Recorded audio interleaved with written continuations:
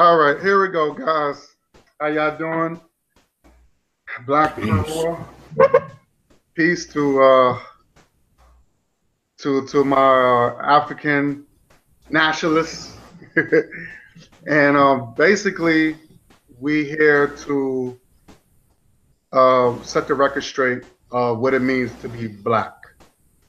Black means, as you can see, the title means black means African. Now, I just seen a video of our brother, what's his name, Taalik?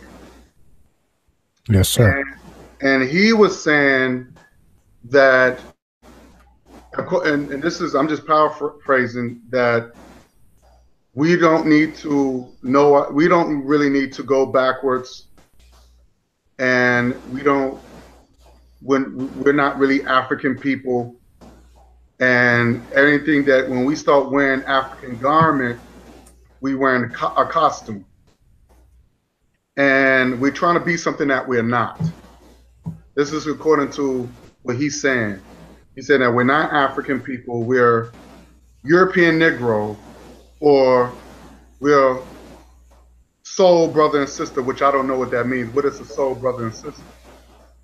Because what's that white lady name? I forgot her name. She was singing Rick James. Well, I couldn't tell you, my brother.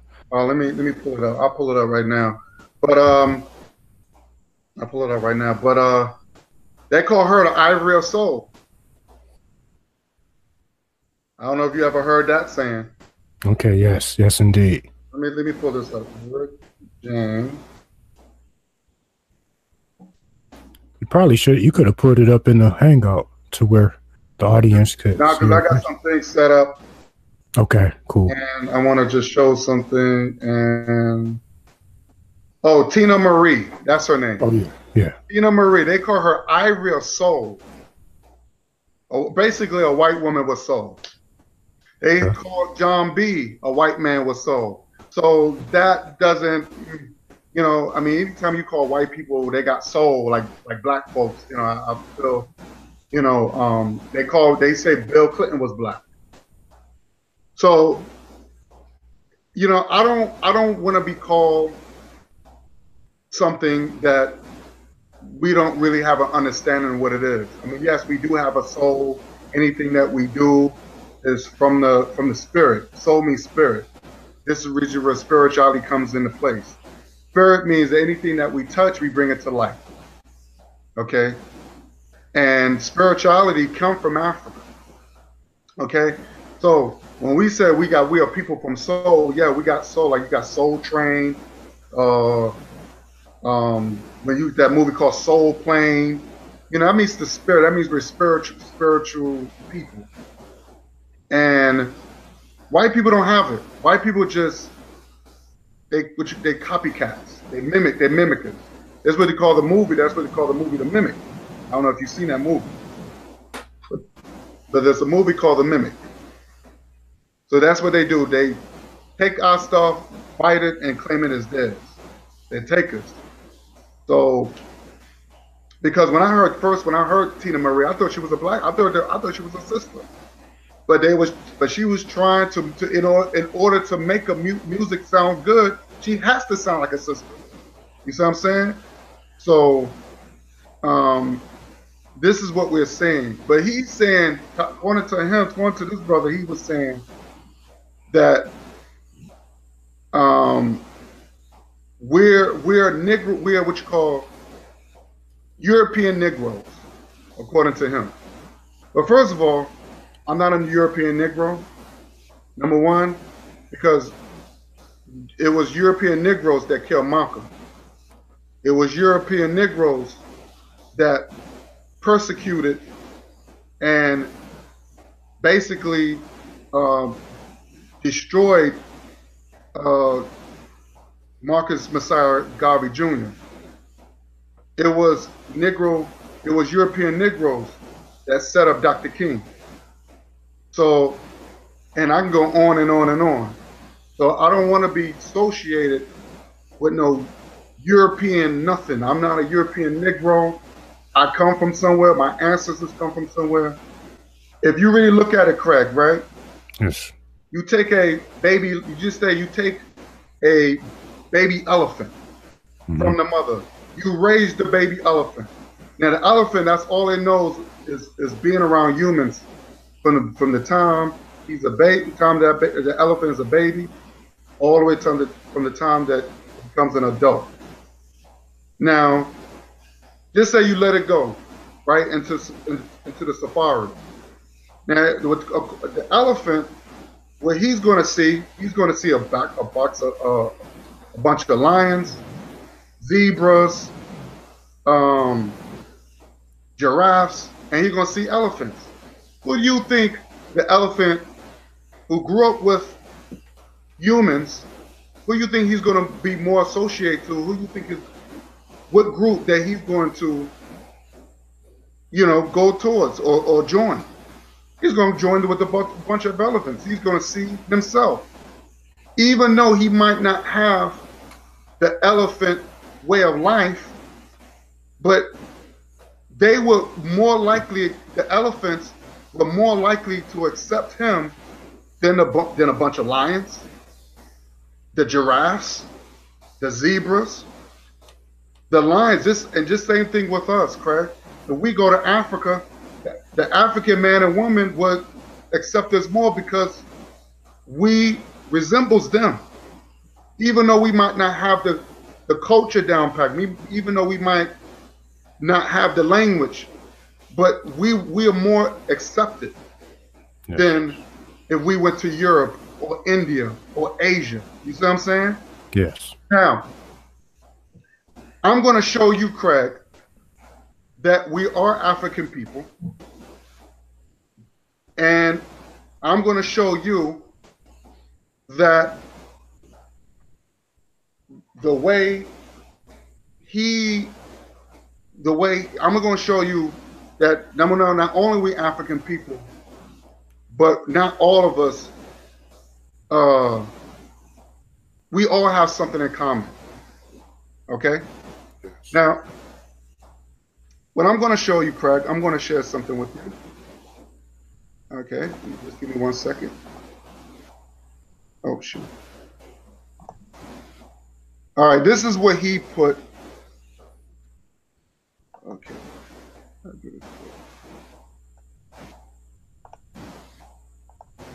All right, this is what he put. This is what he showed, Craig. You see it? Yes, yes. This is what he showed. I don't know if you remember the video, but he showed this. Okay, I didn't get a chance to watch it. Right, all this is black people in their village, in their traditional clothing or whatever you want to call it, in their outfits. Now, he said this is African people. This is how, if we was African, we would dress like this and we would live like this. Well, what he fails to show you, Craig, that he's not going to show you African people that also wear suit and ties, right? Not all of black people are living like that. So don't we wear suit and ties when we go to work? Right. Right. Now, I'm going to show you something, Craig, that you either or it might blow your mind. Now he's showing all this and you see nothing but, you see this, right? Yeah. This is how he said black people, if we was African, we're living like this and we'd be looking like how this lady be looking and looking like this guy like this if we were African people. Okay. But if you look up here, Craig, these are just the top most beautiful cities in Africa. Right? Right. Yes. Look at Angola, Craig. Yep. Look how beautiful Angola. Don't that look like United States? But better? Yeah. Okay. And look at all the, if you look at all the businesses. Right. Okay, we got roads, right? Africa got roads, beaches. Yep. Okay, we got buildings. This is another place in Africa, right? Yeah. Look at Kenya. Yeah. Look better than New York, Chicago. Okay? This is the capital. This is where people work. Get up and go to work. Look at South Africa. Cape Town. Look at that, Craig. All right. So he didn't show you this. Look at Egypt. Look how beautiful Egypt is. Yeah.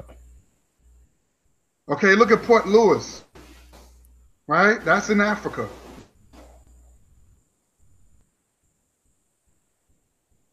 Look at this. Beautiful. All this is Africa. Look at Nigeria. Ooh, that looks nice. All this is Africa. This is Johannesburg. Right? Right. All this is beautiful. But he don't show you that. He didn't show you that. He showed you safari. He didn't show you all these big, beautiful cities that look way better than the cities in America. I wonder why. We can't wear, don't black people wear suit and ties and business attire? Or they drive cars? This is how they look at it. And this is in Africa. But I'm going to show you something else, because I'm going to break something out too. He said he was when he was 10 years old, he said that his hero was Elijah Muhammad. And he was like how Elijah Muhammad talk about we come from Asia and all this other stuff. And I'm not doubting that. But I think maybe Elijah Muhammad was confused. I don't know. But if you look at the final call, I'm going to show you something right here. You see this? Mm-hmm. This is the final call. It says the black man of the USA and Africa, not Asia, not India, not Europe. And this is what it says, Craig, by the Honorable Elijah Muhammad. Yes, sir. And then we're going to scroll all the way down here. Should have read that first one. That first sentence, man, was so powerful. Well, let me take this out, because this is reprinted from Muhammad Speaks on October 17, 1969. Yes, sir. So let's go back up. It says the two brothers, the black man of America and the black man of Africa must. What it says, Craig? Must. What's that? Unite again. All right. It says Africa was the continent that we were, or what it says, Craig? I'll let you read it. It says Africa was the continent that we were originally brought from. Exactly. Exactly. So it said the black man of Africa, the original black people of the earth, are our real brothers. Now this is coming from Elijah Muhammad, his favorite, his hero. His hero is saying this, Craig. Yeah. So is he confused? Oh, we're gonna get deeper, Greg. We're gonna get deeper. We're gonna see what Malcolm said. Now I'm gonna show you something. Speaking of Malcolm, I'm gonna show you this. Who's that, Craig? Malcolm X. No. Who is this dude? That's my brother Taalik. Yes, sir. Now, Taalik, what button did he represent? Malcolm X. That's Malcolm X. Yes, sir. But he has his outfit is Japanese. Right. And he know damn well he ain't no Japanese. And I think it's an insult to represent a Japanese and put a Malcolm X button on. All right. I think it's an insult, Craig, because Asian people don't respect us. Like they like us when we play basketball. You know, they like our as far as our culture, as far as that, you know, as far as our music. And they try to assimilate themselves, but they don't really respect us like they should. You know, you can't go to Japan and set up shop, but they could come to your community and set up shop. Anywhere in Asia, since we Asiatic people, you can't go anywhere in Asia and set up shop. You know what I'm saying? They follow a code that no one, they won't even want to do business with you, Craig. You know what I'm saying? So for him to even wear that is silly. Knowing Asian people wouldn't even respect this man as a black man. Now he wearing a Malcolm X button on, red, black, and green. But what did Malcolm say? What did Malcolm say? Let's find out. All right, you see this, Craig? Yes, sir. Okay, I'm gonna read the top. Okay, just a second, brother. It's still showing the picture of Brother Taalik with the pen. Oh, At least okay. it is. My screen. Let me do something. Hold on. Let me see something.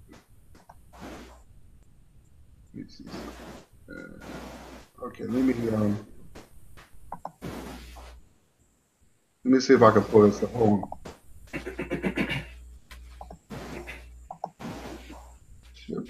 Okay, here we go. You see it? Yeah. Okay, you see it now, right? Okay, cool.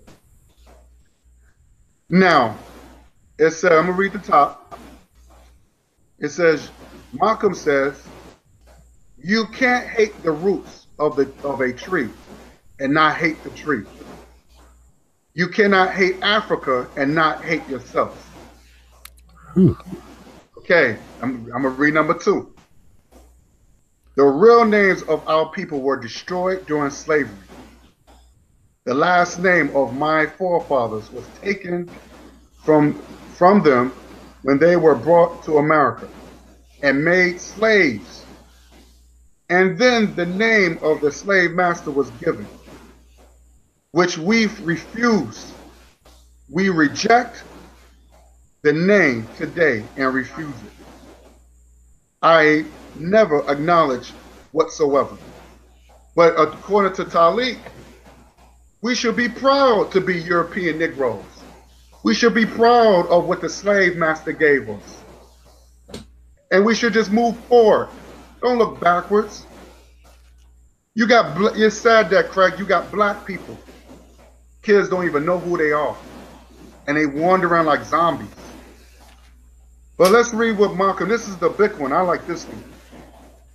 And Craig, you know about this. And I'm going to let you read it, Craig, loud and clear. Okay, let's go. We're not Americans. We're Africans who happen to be in America. We were kidnapped and brought here against our will from Africa. We didn't land on Plymouth Rock. That rock landed on us. Bingo. Now, this is coming from Malcolm X. Okay? This is coming from Malcolm X, the same man that he have on his, he got a button on his chest. Now, Elijah Muhammad said it. You got Malcolm said it. Well, Craig, let me ask you a question. Just say you just say you're a professional boxer and you got an upcoming fight. And just say, for example, you know, you got a big fight coming up and you want to be the best. What do you do, Craig? What do you do to be the best? As besides training or whatever like that. What you're going to do, Craig, you're going to look at old legends. You're going to look at the Muhammad Ali's. You're going to look at the Mike Tysons, the Sugar Ray Leonards. You're going to see how they bob and weave, and you're going to try to mimic them. Because you got this big fight coming up. All the greats have done that. All the greats go back to the past and learn. That's how we move forward. So I don't understand how he can not know that we're not African people. And you got a lot of people that come up and they're lost. You know, so I just had to set the record straight. You know, I had to set the record straight on that, because he really looks down on Africa. He really looks down on Africa. He don't want to have no part of Africa. He thinks Africa is nothing but a safari. There's nothing out there. He thinks that even though we might have some sort of resemblance, we are a different breed. I don't know what type of breed that is. Because like I said, if you look at the Planet of the Apes, give you a perfect example. Look at the movie Planet of the Apes. How Caesar was named after a white man. And when he didn't understand why he couldn't fit in with the humans. He couldn't understand it. So what did they do? What did they do to him, Craig? They locked him up with the other apes. Now the other apes were real apes. They came from they was apes. They didn't grow up with no human. And they looked at him like he was different. They knew he was an ape, but they were saying, no, you too much of a human. But when he realized that Caesar realized this is where I belong, he became to know who he was. And now he became more ape than those apes that kind of rejected him at first. Now, look what he became the most powerful leader of the Planet of the Apes. You see what I'm saying? So we can learn from stuff like that. So not all of us was raped. Not all of us not all the black women was raped, and some of us did keep our African tradition that learned from look at voodoo. Now, of course, white people, that's a white people's term, voodoo, but that's really voodoo really comes from Africa. That they call it there's something that is called witch. They call it witch doctors. That's all it is. They're witch doctors. You know what I'm saying? But white people, oh, that's voodoo, is evil. Anything that's black is evil. So long as I know, I had to just put that out there because, like I said, Taalik is, he's a good brother, but I just feel like he's misinformed. I don't know how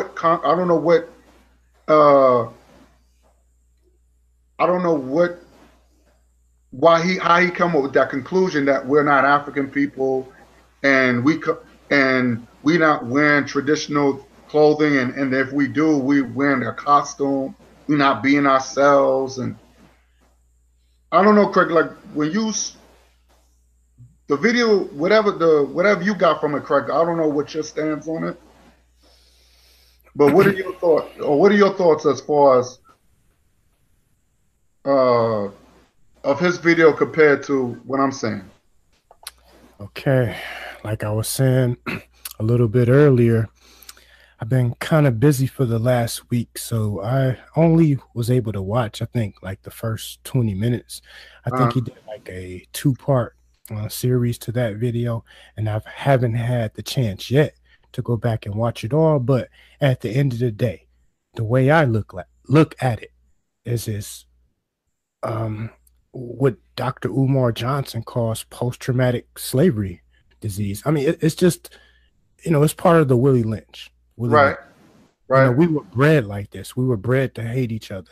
So even though there might be animosity amongst some African Americans with Africans who are native, to the continent, it's the white man's plan, to divide us based off of petty differences. Exactly. And stuff like that. So a lot of Negroes, they feed off into that.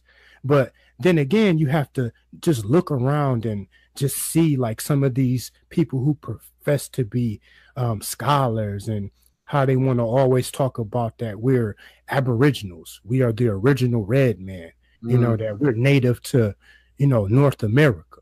You know, that we don't even come from Africa. But I was thinking possibly you might be able to give your opinion on that. But at the end of the day, I personally know that I have personal ties to Africa. And the reason I say that is because my great grandfather actually was an immigrant who came over here from the continent. So the thing is, man, what you really have to sit back and what we have to sit back and try to get the record straight on is the fact that it's a lot of different stories. Like a lot of our so-called scholars say that we're Aboriginal. I mean, so you got to think it's a lot of people that actually listen to that. A lot of people listen to that and they spread, you know, these so-called teachings and findings and stuff like that. So what's your take on that? But we got to be careful, because when you start saying that we're original people, you're giving white people a reason not to give us reparations. Because now you're like, well, saying, well, because the bottom line about reparations, that remember we was kidnapped and we was brought over here, you know, from our will. So we didn't have a choice. We had guns to our head. But by when people say, you know, I think people got to be very careful, because you don't want to give white people some ammunition as far as them saying that, you know, oh, well, since you was over here, why we had to give you reparations for? You know, you volunteered. You was volunteers. You volunteered to work. You know, so they can make up anything and say that, oh, well, we didn't really enslave you. Because remember, they still trying to find ways to take slavery out the history books. Sure. So you can't be slaves if you was already here. You see what I'm saying? So we got to be very careful of that. I would have to 100% say that I agree with you. We are African people.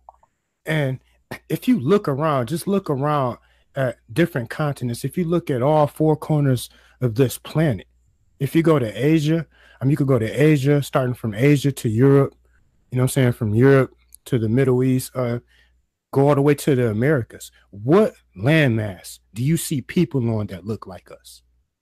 Exactly. I mean, if we're Aboriginal, we're not from Africa, then why are like all of these immigrant Chinese and all of these immigrant Middle Easterns, I mean, they coming from a place of people that look like them, and they have a direct connection back to their people. Yeah, they came over here because of certain opportunities, but that doesn't mean that they don't belong to that group of people. Exactly. There's no other place that holds as many black people that look like us. I mean, if you just look at, on some of those pictures or whatever, you know, you see us in different forms. But like if you look at pictures from Ghana, like pictures from Nigeria, you know, places like that, them people look just like the African, so-called African America that's in this country.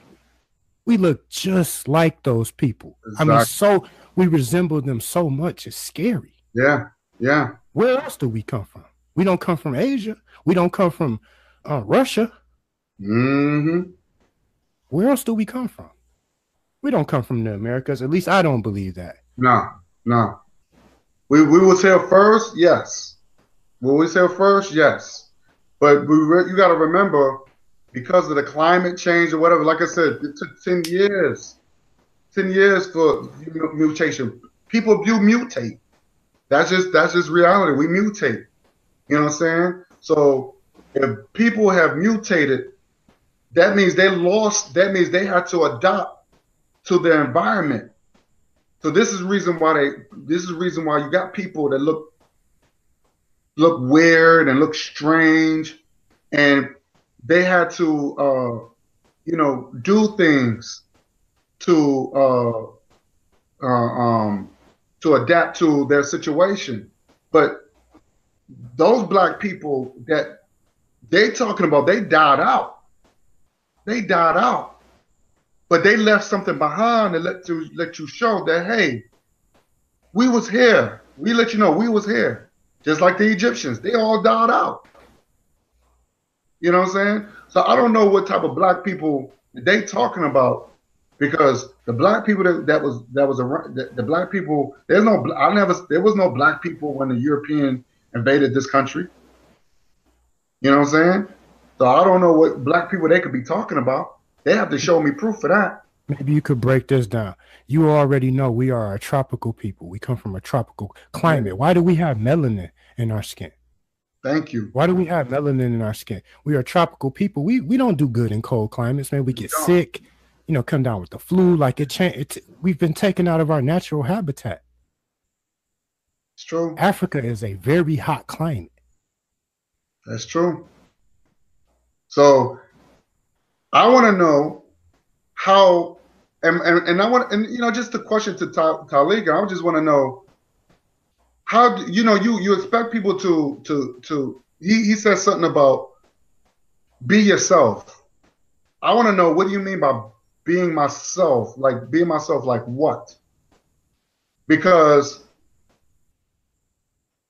did O.J. Simpson, was he himself when he started dating white women? You know what I'm saying? So when you see a black person be themselves and dating white women and having mixed children, and that's all they associate is white women and white men. That's all they associate with is white people. Are they being themselves? But then you want to get mad when they go outside their race and marry outside race. You want to get mad when their money don't go back to the community. But you said, but you want people to be themselves. And I'm a little confused. Look, the poison messages like that is scary, because you don't want people to, you know, it's another form of brainwashing, where you got young people saying, well, he said be himself, so I'm gonna go out there and just abandon a black woman and just marry white women because I'm being myself. I'm a Negro. I'm a European Negro. I'm a Negropean. I speak English. So, you know, we got to be very careful. But here's the thing: he's wearing a Malcolm. See, I think what bothers me, he's wearing a Malcolm X button, and that's what bothers me. Malcolm didn't say that. Malcolm never said be yourself. Show me one thing that Malcolm said. So you said Malcolm is wrong. He didn't know what the hell he was talking about. And he forgot that Malcolm was a Garveyite. Am I right, Craig? Didn't he learn all that stuff? Why do you think the Nation of Islam kicked him out? He wasn't into that Asiatic stuff that they was preaching. You know what I'm saying? He wasn't into that. Khalid Muhammad wasn't into all that, into that what the nation was preaching. The Nation of Islam was just confused. They just confused. They don't know if they want to be Asian or in Africa. But Malcolm knew the truth. So I'm just kind of confused. What did he, you know, he need to elaborate on that more. And he showed you one little picture of some black people, and he's gonna say, oh, these are African people. Like all black people living like that. I felt insulted. That's the European. See, Craig, you see how the white man had got us? Even the most intelligent black man sound like Taalik, sound like a racist white man. He thinks all black people come from the safari with African garment. Like we not scientists and doctors, and we don't come up with suit and ties, going to beautiful business buildings like the one I showed you in the pictures. You know, I just felt insulted. I just really felt insulted when he showed those pictures. And don't get me wrong, those are beautiful people. But all of us don't live like that. We can we can one day wear our dashiki and where Africa go, because that's who we are. You got people from Craig. I met people, Asian people who's already, whether they're Japanese, Koreans, or whatever, that never been to their motherland. Never been to the motherland, but they still keep the culture. I know this one Asian guy, he can't even speak Mandarin. He never been to the motherland in China. But he kept the culture. He kept the culture. How is a person who said, and guess what, Craig? Here's the funny thing about it. He has no interest of going to China. He said, why do I need to go to China? I already know my culture. Through my parents or whatever, through my grandparents or whatever. I already know who I am. So if they can do that, why do we have to be a different breed? Like what, Craig, I just want to know, what is your opinion on this when you said that we're a different breed, like we're dogs? Now the original dog is the wolf. I get that. But not every black woman was raped. Because they remember in slavery, they said most of the breeding was for the black man and black woman to make more slaves. So where's these hundreds of mixed breeds of what they call it, crossbreeds, with the white man raping the black woman? Where are they? When you have hundreds of breeding as far as the black man and the black woman. I want to know. Well, the way I look at it, to me, the feeling that I get when he says that we are a new breed, I look at that as, I could kind of agree with it in a sense, saying that we have been so far removed. We have been so far removed from our culture and our customs.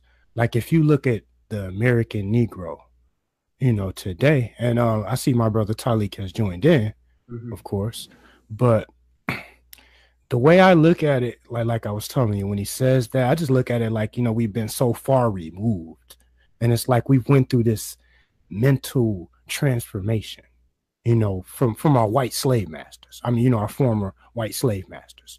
Like, that's the way I look at that. I don't necessarily think, because a lot of things that he says, I agree with, what I'm saying, to an extent. Now, one thing I don't agree with is the fact that I don't have roots in Africa, because I know for a fact, me personally, I can't speak for anybody else, but I know me personally, I have the documentation.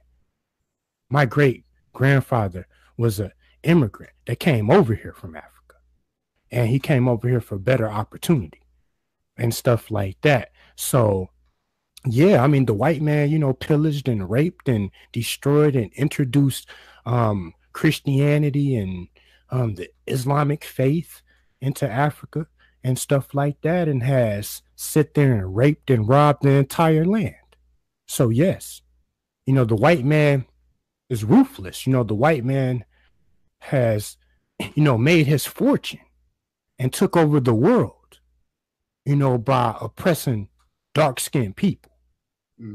So, the whites and Arabs and stuff, the original, the people that came, they came down in Africa and conquered, some of those tribes and stuff like that, and, brought the Quran and, the Bible into Africa. Yeah, they have, they have polluted the minds of African people over there. So it's like, I do definitely agree with some things that he says. But at the same time, well, actually, I see my brother is on camera right now. But I guess he's on mute. I know, I can't hear you, brother. Taalik. Yes. Yes, sir. Well, yeah, I'm muted. Welcome. I thought I was on. I thought it was already on. I guess it. Welcome to this discussion, sir. Welcome, my friend. Welcome. Yeah. Folks, I don't know what it is. It's been a busy day for me today. Phone been ringing off the hook. Folks want to talk to me, and I got relatives in town, and I'm tired. I just got off, got off from work not too long ago and trying to rest up. And, you know, I made a video earlier today. It's just been sort of on the busy side today. I don't know what the deal is, but I don't know. I heard just a little taste of the conversation. I know another guy, what little I did hear, I like what he said. Yeah, what he's putting out is poison. I heard that part. I'm like, oh well, okay, here we go. I did hear that part. I'm like, wow. What I'm putting down is poison. What I'm putting down gonna bring you death. I don't think anything I say can make things any worse than what it is right now. You know, there's already enough poison out there. I can't kill you no more than, you know, you can't kill a dead man. I've never seen it done before. Can't get no worse than what it is. I only get 10 views of video, so I don't know how the hell I'm gonna be bringing poison. You know, them other boys that's getting thousands of views, they the ones bringing the poison. Yeah, that's true too. You got that right. You know, keeping people on the dead side. Mm-hmm. Yeah, but yeah, I'm here, and you know, I try to answer those questions, and you know, because you were saying something. What did I catch you saying? You said, man, what was it that you just said? Oh, being you said I want people to be themselves, and does that mean since I'm a Negro peeing, I want me a white woman and abandon the black woman? You know, that kind of thing. I never, you know, I never said no stuff like that. I'm not saying that you said it. I'm just saying that you said be yourselves, and you said that you just say the word be happy that you're a European Negro or soul, but I don't even know what it means a soul brother means or soul sister means, because you got white people that claim they got soul too, and I was using Tina Marie. I was using Tina Marie. They call her the Ivory of Soul. Yeah, whatever. You know what I'm saying? So that doesn't, you know, I don't want to be, that's what I'm saying. I don't want to be connected to anything that white people can say for themselves. There are Caucasians that say they're Africans. They're living there. They don't say that African. Some of them have been born on the African continent. They don't use the word African. Yes, they do. I've seen them. Yes, they do. Yes, they do. They even dressed in traditional African type garments. You can go and go. But if you go to South Africa, they say they Afrikaans or Afrikaners or whatever. Tomato. What difference it make? We know what you're talking about. They was born on that continent. Doesn't matter, but they won't consider themselves Africans. That's the thing. The ones that I seen consider themselves Africans. We're saying I can't look at them as being Africans just because you're born in a country. Like I feel like that's something that's a part of your creed. Well, that's the way I look at it. There is something in law. I forgot what it was called. I learned back in high school. It's called Jos something to that effect. But anyway, it's an international law. If you are born on the soil of that nation, whatever, you are a citizen. That's just how it goes. It's international law. They might be citizens. But the thing is, just like I was telling Craig, if I take, just say for example, if I kidnap a lion and kidnap two lions, the male and female, and that lion, they have children on this continent, that lion would still be an African lion. It's still gonna be an African lion. So what I'm saying is that but see, those white people didn't come. They invaded. Those white people didn't come like how should people come as far as they want to come and get a better life. Those are colonizers that just trying to steal the resources and trying to claim it as I don't even consider them motherfuckers African. They're not African. It doesn't matter because they didn't come legit. You know, it don't make no difference what you think or nothing. That's international law.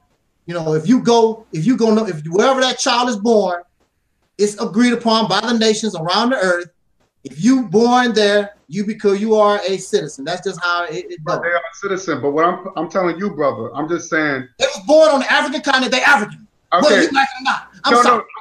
I don't care what you can argue all you want to. I'm just talking about what they saying. They just as African as the black folks there. I'm going by what they saying. They saying they're not African. They call themselves. Well, I'm telling you that there are Caucasian people who are claiming the same exact thing that the dark-skinned ones. I'm African. I was born there. Matter of fact, some of them are more African than some of the Negroes that's talking all this African stuff here, because actually they've learned the language, they dressing, they know the culture, and they dress not African. Matter of fact, they don't claim African. They will tell you what tribe they are part of. Here's the thing. Let me step in real quick. Yes, I can definitely agree. But here's the thing. Here's one thing they'll never be. And they'll never be a person of melanin. They'll never be a person of melanin. Right. So, but I hear both of you. I hear both of you. Yeah, so I guess that's the point I'm trying to get across. Well, that's true. I mean, they can't be, of course, they Caucasian folks or whatever. They can't be a person of melanin. But as far as claiming that continent, especially if they was actually born there, they can claim it just like anybody else can. But the thing is, what I'm saying to you. Then all people originate from there. So technically, all people are Africans anyway. Well, if you want to get to the science of it, yes. But I'm just saying that as present day, they're not African people. They're not African people. They could be European Afrikaners, like they say, Afrikaners.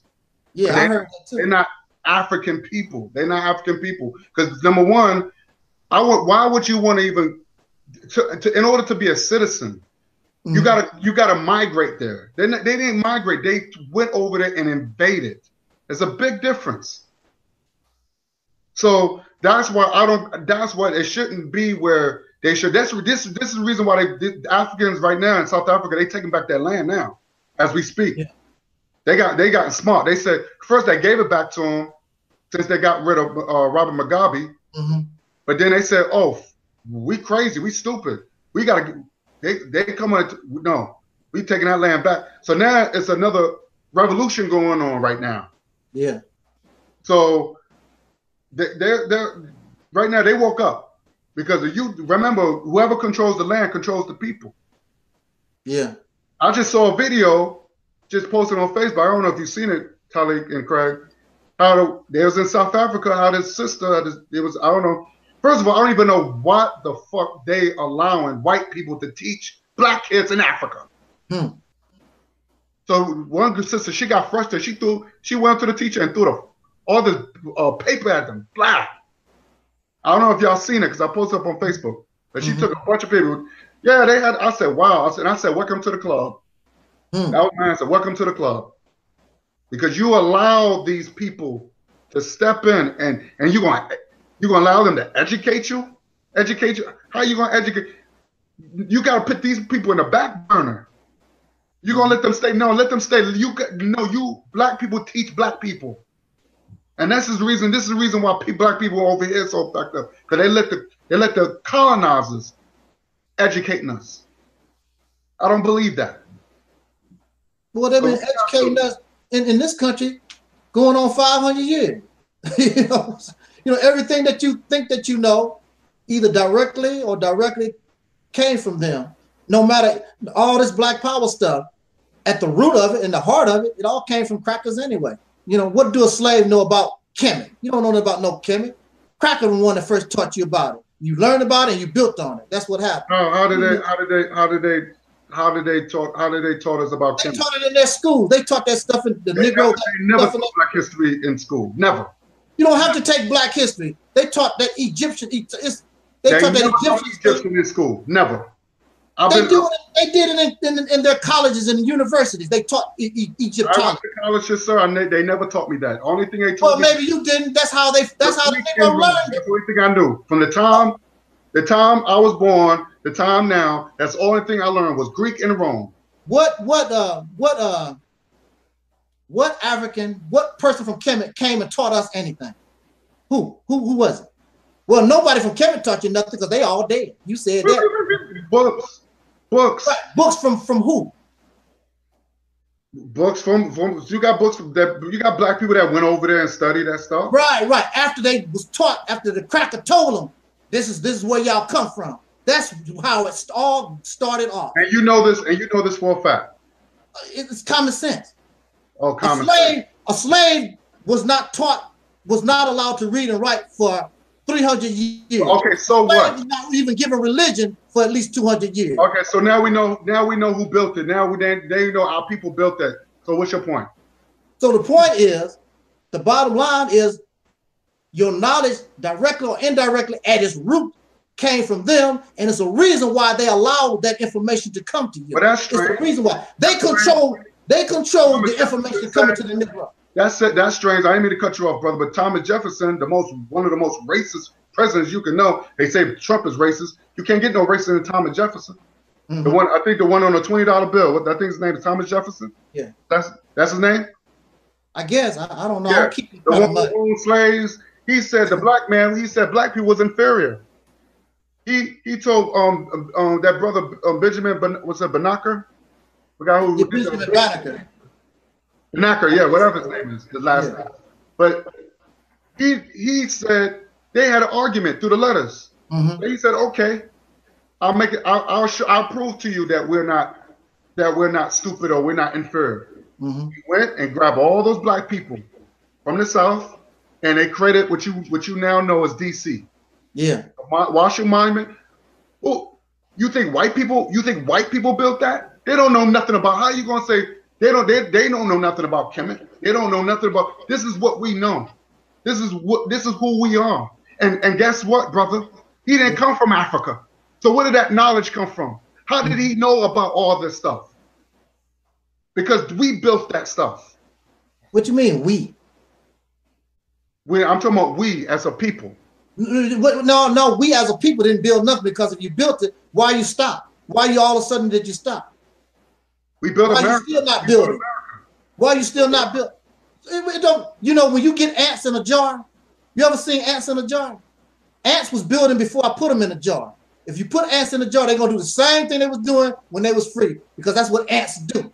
So if you was doing that, we was doing all this great stuff, then we should still be able to continue. But see, the problem is we didn't do that. We taking the credit for what somebody else done. And apparently they only done it one time, and they done it ever since. Have you been in Africa? I don't need to go to Africa. I'm not even interested. Well, did you see there's beautiful cities that was created and made by black people in Africa? Understand that. I never said that dark-skinned people was ignorant or nothing like that. But you said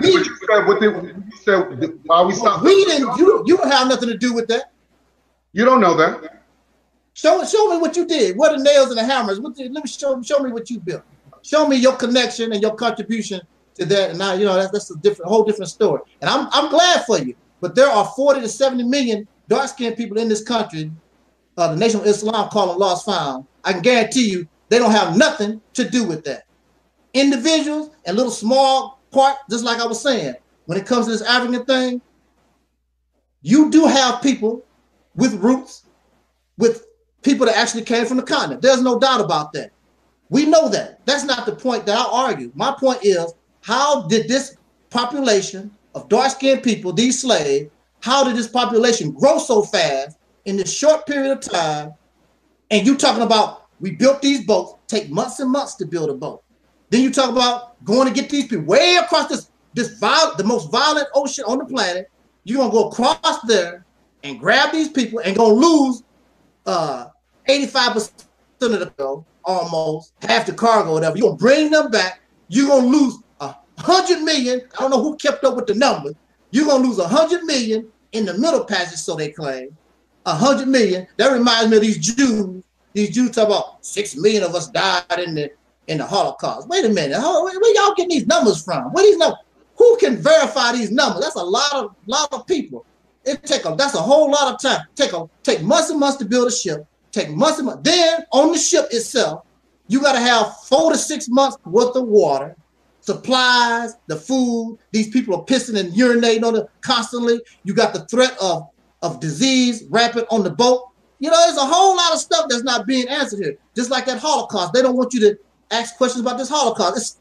This thing. They count people that was not Jews as part of that number, and it still won't end up to 6 million when it's all said and done. You know, these stories, when you really think about them, the stories, something about them don't sound right. And like I was telling Brother Craig, when I was growing up, I always heard about this Native American stuff. Always did. In my community, I always heard about this Native American. Brothers and sisters was telling me, well, we part such as they would tell about the tribe that they belong to. And I would ignore it, you know, because we getting taught we're African this and African that. But I'm getting taught by my people that we're native here. I'm getting from the cracker and his school system, y'all African. Y'all Africans, y'all African. So who should I believe? My people or this cracker who is known to be a liar and a deceiver? There's a reason why he wants you to look towards the African continent, because then you won't claim the land that's underneath you. And actually, you're Native American, regardless whether you like it or not anyway, because the so-called Negro, the colored people, the African Americans, we were created here by chattel slavery anyway. This is the only place we ever known. This is the only place that we ever be.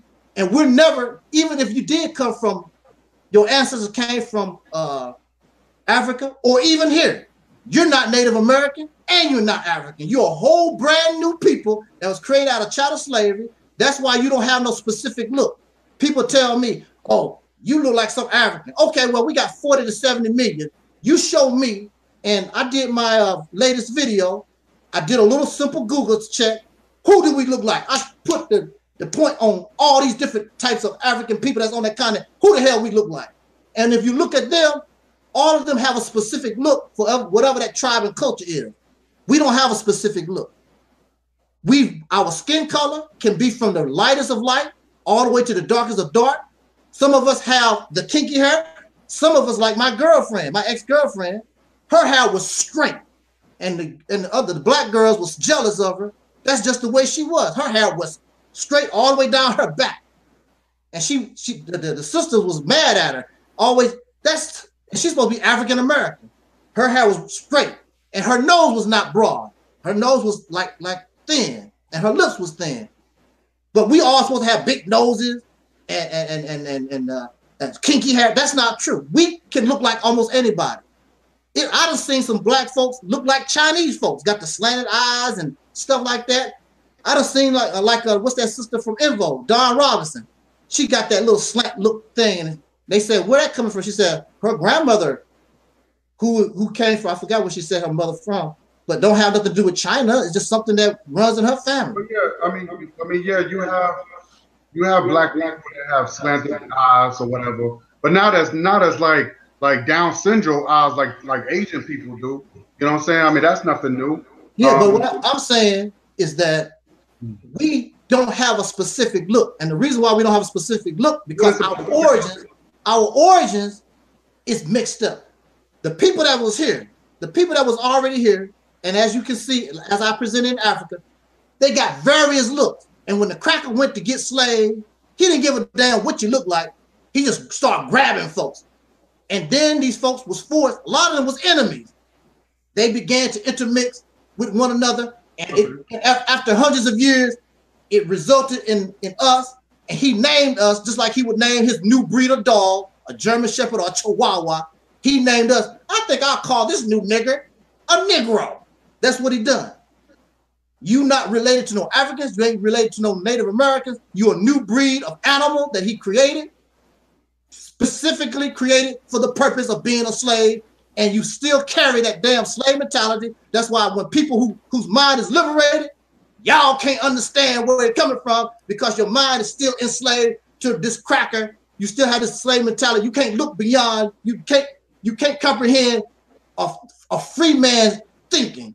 So your mentality is real low. You talk about building a school and talking about building a nation. No, you need to be building and destroying the reality that put you in this condition to begin with. What's the sense of building a school or a business when you're still gonna be in the same damn toilet? You want to clean the toilet up. And the only way that you can clean the toilet up, you gotta get this man out of power. It'll be a benefit for him, it'll be a benefit for you. That's what a free man be thinking about.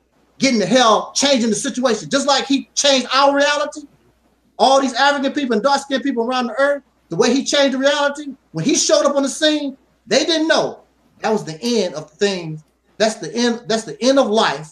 The way they thought, that the way they lived, that was going to be the end of it. Never to be seen again. Kemet will never come back. Timbuktu will never come back. all these different things, they dead and they gone. It's time to move and progress forward. When I mean what I'm talking about, when I say accept your own and be yourself, understand and accept the fact that's what you are. I'm a product of chattel slavery. Okay, I understand that. I know what my ancestors was. I never will be them. I can't go back. I don't even want to try to be like them. I never talked about integrating with the cracker. I never said that. Be who you are. Understand who you are and move forward. Who are we then? That's the problem. Now you need to get together, and you need to get together with people of yourself and come up with who and what you are. My suggestion is come under the title of soul, because soul is a concept that was created by our ancestors. I don't have to go back. I don't have to go back 5,000 years ago. I have to go back. What does soul mean? You know what soul means? Soul to me, it just means the essence of life. And, and that's all that it means. It takes you out of. Let me stop you right there. What is the essence of life? Where does that come from? So it comes. It's a religious term. It just means that which gives the body life. So that's all that it means. Come from Kemet? Maybe it did. Cool. It don't make a difference where it comes from. That's cool. If it came from Kemet, that's cool. So what? We use that. So you contradicting yourself. I'm not contradicting myself. You using terms that came from Africa. Okay, it came from Africa. Who cares? You said be yourself. You said that's right. Not African people. We're not African. Our people, no, you still not being African. You taking a concept that came from a place. You're not trying to be them. You don't want to be them. You taking a concept like you would take from anywhere else, and you build on it and make it your own. You're not plagiarizing. You're not trying to copy. You're not trying to mimic. I'm going to take this and make it my own. Just like Michael Jackson is Michael Jackson. But Michael Jackson was influenced, and if you look at Michael Jackson, he was influenced by Jackie Wilson. He was influenced by James Brown. But when you see Michael Jackson do his thing, you said, man, that's Michael Jackson. You don't be tripping off Jackie Wilson or James Brown, because he learned and took concepts from Fred Astaire, Jackie Wilson, James Brown, and made it Michael Jackson. This is all that you have to do. You take things from these other places and make it your own. But see, y'all want to be copycats. Y'all want to mimic. You want to put on these uniforms and pretend I'm an African. What is African? What is African? You confusing me. You're confused because you don't want to understand. It's very simple. You're not trying to understand. You've been brainwashed in the black way, not in the European way. And actually, the black way is the European way, because the term or the label black came from them. African came from them. I'm going to show you something. Because I showed Craig earlier. Craig, you watching? Craig? Yeah, I'm here.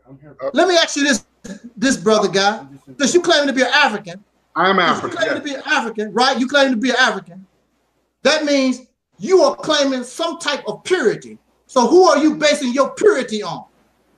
Since you're not a mulatto, or nothing like that. You claiming to be this African person. Since you claiming to be African, what makes you pure? My DNA. Your DNA is not pure. My DNA determines my pure, according to my DNA. Not pure. But let me ask you this, because you said that. Answer my question. Mm-hmm. You are claiming to be an African. First of all, African is the term African is a general or relative term. I'm going to address that.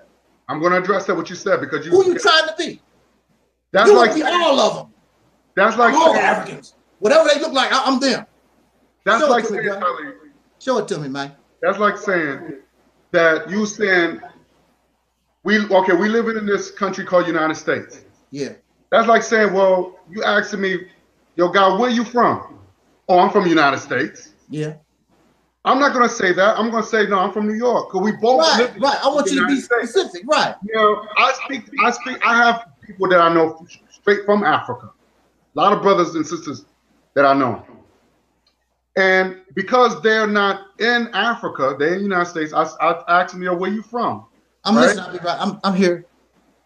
I might ask them, where you from? And they'll say, oh, I'm from Africa. They don't turn around and tell me the country unless I ask them what country in Africa they're from. So it's a big difference. If I was in Africa, maybe in Kenya or whatever, I might say, you know, if I met somebody came, I would, well, number one, I would know what country, I would know where they're from because I'll be in that country. Mm-hmm. So I was like, okay, I know that you from in Kenya. I know you're Kenyan or whatever, or Nigerian or whatever the case is. Mm-hmm. But it's a big difference being outside the continent and being in the continent. It's like being outside the United States.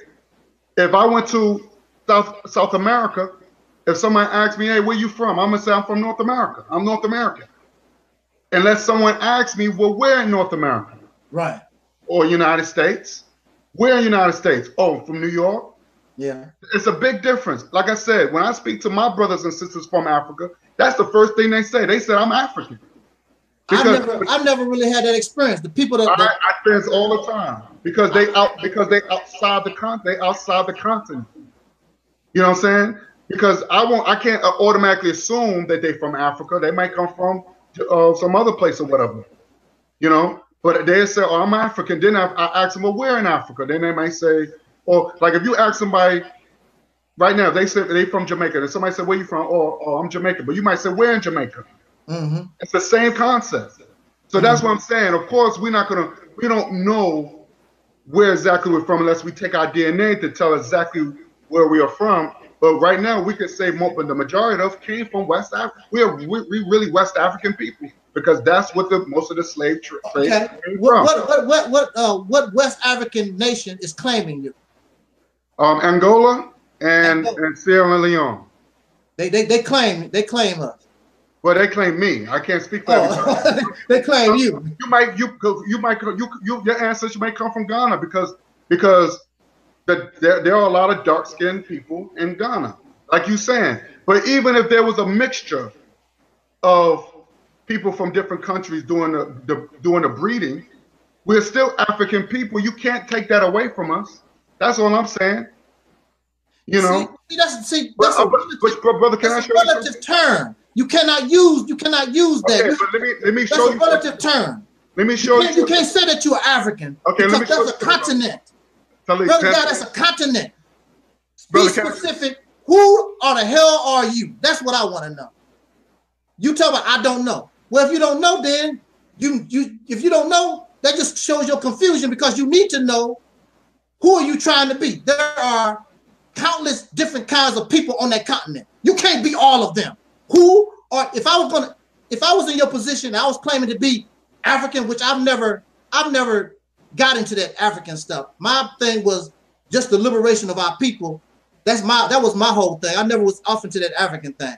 But if I'm going to claim African, let me tell you, this is how it's supposed to go. Somebody would tell me, "Well, you claiming to be African. What are you?"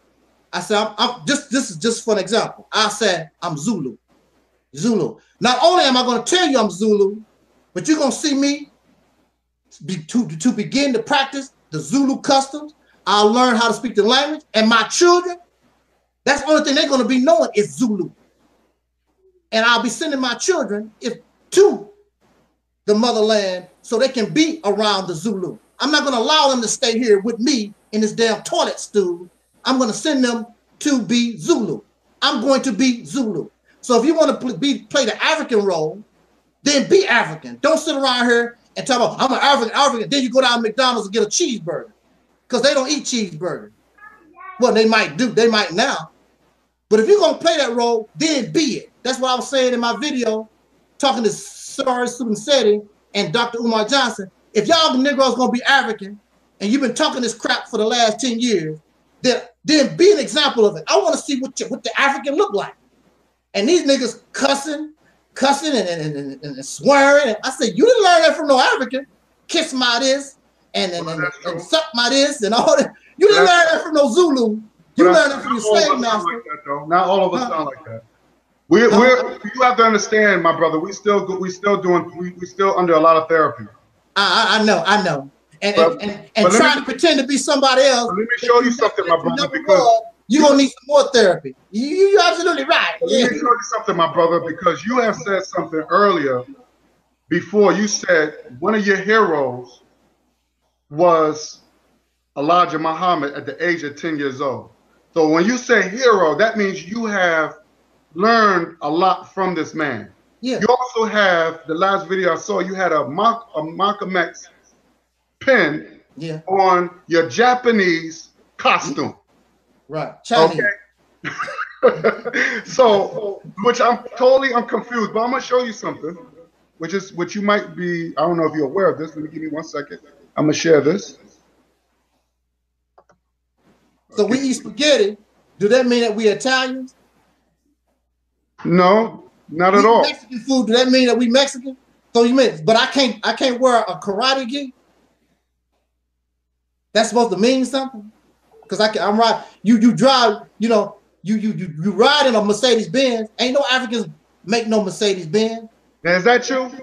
Yeah, that's me. Now say you have the Malcolm X pin. But that's a hellified picture. You could have got something better than that, couldn't you, bro? I was trying to take a picture of but I want to look at something, but this is not what I want to show you. Do you know what this is? Yeah. It says the final call. Yeah. And it's about your hero. It says by the Honorable Elijah Muhammad. And it says if you go down here, it's been reprinted from Muhammad Speaks, October 17, 1969. Right. I'm gonna read. What do that have to do with me? Now I'm gonna read you something. But your hero, what do that have to do with me, though? I'm gonna read you what your hero said, sir. It says he was mistaken. What it says, the black man of the USA and Africa. Mm-hmm. And it says the two brothers, the black man of America and the black man of Africa must unite again. They never was together. Africa was the continent that we, using us, were originally brought from. This is from him. He's saying this. I don't follow Elijah Muhammad. But you said that was your wrong. So what? I don't follow that. I don't follow that. Okay, stuff. But he said the black African. That's his problem. I don't follow him. You are sadly mistaken, sir. Okay, let me hear me out. Hear me out. The black African, the original Aboriginal black man, the black people of the earth are our real brothers. Mm-hmm. We are part of and belong to each other. Now, I'm gonna read you what Malcolm has said because you are a Malcolm X supporter, and I'm gonna read you. Do you see that? Yeah. Okay. These are the three things, but I'm gonna read you the top. He says, "This is Malcolm X said." He said, "No, I don't see the Malcolm X thing." Okay, hold on. Let me do this. Give me 1 second. I don't follow Malcolm X either. What this got to do with me? Well, hold on. But I'm gonna tell you. But I don't follow Malcolm X. You don't follow Malcolm X? No. Well, let me read you what Malcolm X said. Hold on. I appreciate the sacrifice. Well, hold up. And the work of Malcolm. I don't follow Malcolm X. But you got the pen of Malcolm. But hear me out. So what? This is what Malcolm X said. You can't hate the roots of the tree and not hate the tree. Yeah. You can't hate Africa and not hate yourself. Malcolm also said the real names of our people were destroyed during slavery. The last name of my forefathers was taken from them when they were brought to America and made slaves. And then the name of the slave master was given, which we refuse and we reject that name today and refuse it. I never acknowledged it whatsoever. Mm-hmm. He also said, you have to realize that up to until about 1959, Africa was dominated by the colonial powers. Yeah. And by the colonial powers of Europe have complete control over Africa. They projected Africa always in a negative light. The jungles, savages, cannibals, and nothing civilized. Now this is what Malcolm said. Another one, this is the last one. We are not Americans. We are Africans who happen to be in America. We were kidnapped and brought here again brought here against our will from Africa. Right. We did not land on Plymouth Rock. The rock landed on us. Now, knowing this, you see that there's a pattern. You know, even the Constitution said they brought us over here. See, this is the problem. That was 1969, you say? Well, right. Malcolm wasn't here in 1969. He was assassinated. But that was during that period of time. The problem here is those people acted upon what they knew. So this is a whole brand new ball game. This is a whole new brand new ball game. You have, because of the internet, you have information that we've never been exposed to before. It's always like this thing about the Negro being the native here. That's always been, because I remember hearing that as a child. But we don't control the media. Now you got social media, all kinds of stuff is floating out here. And so Malcolm, as brilliant as he was, Malcolm would catch hell in 2018. You can believe that, buddy. These people ain't joking. They do that little research, like they got this little beef going on between Sarah Sunseti and Brother Ben X of the Nation of Islam. Right. And I'm glad I'm not a Muslim. Matter of fact, I'm not a Muslim. Hey, look. They talked about Brother Ben and the Nation of Islam so bad. I'm not a Muslim, but hell, I felt like I was getting attacked. You know, because he was talking about, Sarah Sunseti was talking about y'all old Brooks Brothers suit wearing niggas with them Payless ass shoes. And I used to buy my shoes from Payless. Oh, damn. I bought my shoes from Payless, right? And I didn't get my suits from Brooks Brothers, but it was cheap. But you got to look at it this way. I did wear Payless shoes, but brothers supposed to buy those shoes that the police wear. You know, not no Payless shoes, because you might have to make some moves. Mm-hmm. But he talked about the Nation of Islam, Sarah Sunseti and Young Pharaoh talked about them so bad. I'm like, woo, I'm glad I'm not a Muslim in 2018. These boys be giving me hell. See, back in the day, I didn't have nobody like you or Craig or Sarah Sunseti. Back in the day, when I was doing my thing at 18 years old, I could easily defend the teachings easily. Mm-hmm. But now you got this information age and people going all kinds of places and getting information. Y'all be whooping the hell out of brother. I had to quit the nation. I said, that damn guy, I quit. Forget it. I'm tired of answering all these questions. I'm tired of fighting. I'm done. Brother, you losing the faith. You're damn right I'm losing the faith. You're damn right. These cats kicking my ass. And the sad thing about it is that Brother Ben looked like he all by himself. He got all these cats after him. Where is Nuri Muhammad? Where's Wesley Muhammad? Your boy is in trouble. These guys, I mean, it's not like the information is not valid or close to. Y'all need to answer some of this stuff. And Brother Ben is only 23 years old, y'all. He's only 23 years old. He still got Similac on the mouth. He don't know nothing about the teachers. You know, he tripping off of the good feeling he get when Minister Farrakhan speaks. Everything he know basically probably came from a DVD Minister Farrakhan said. And he goes out and he gets all the clips of Minister Farrakhan, whatever. But see, Minister Farrakhan ain't been challenged either. You know, you can say anything you want to. Well, we didn't kill Malcolm and the FBI.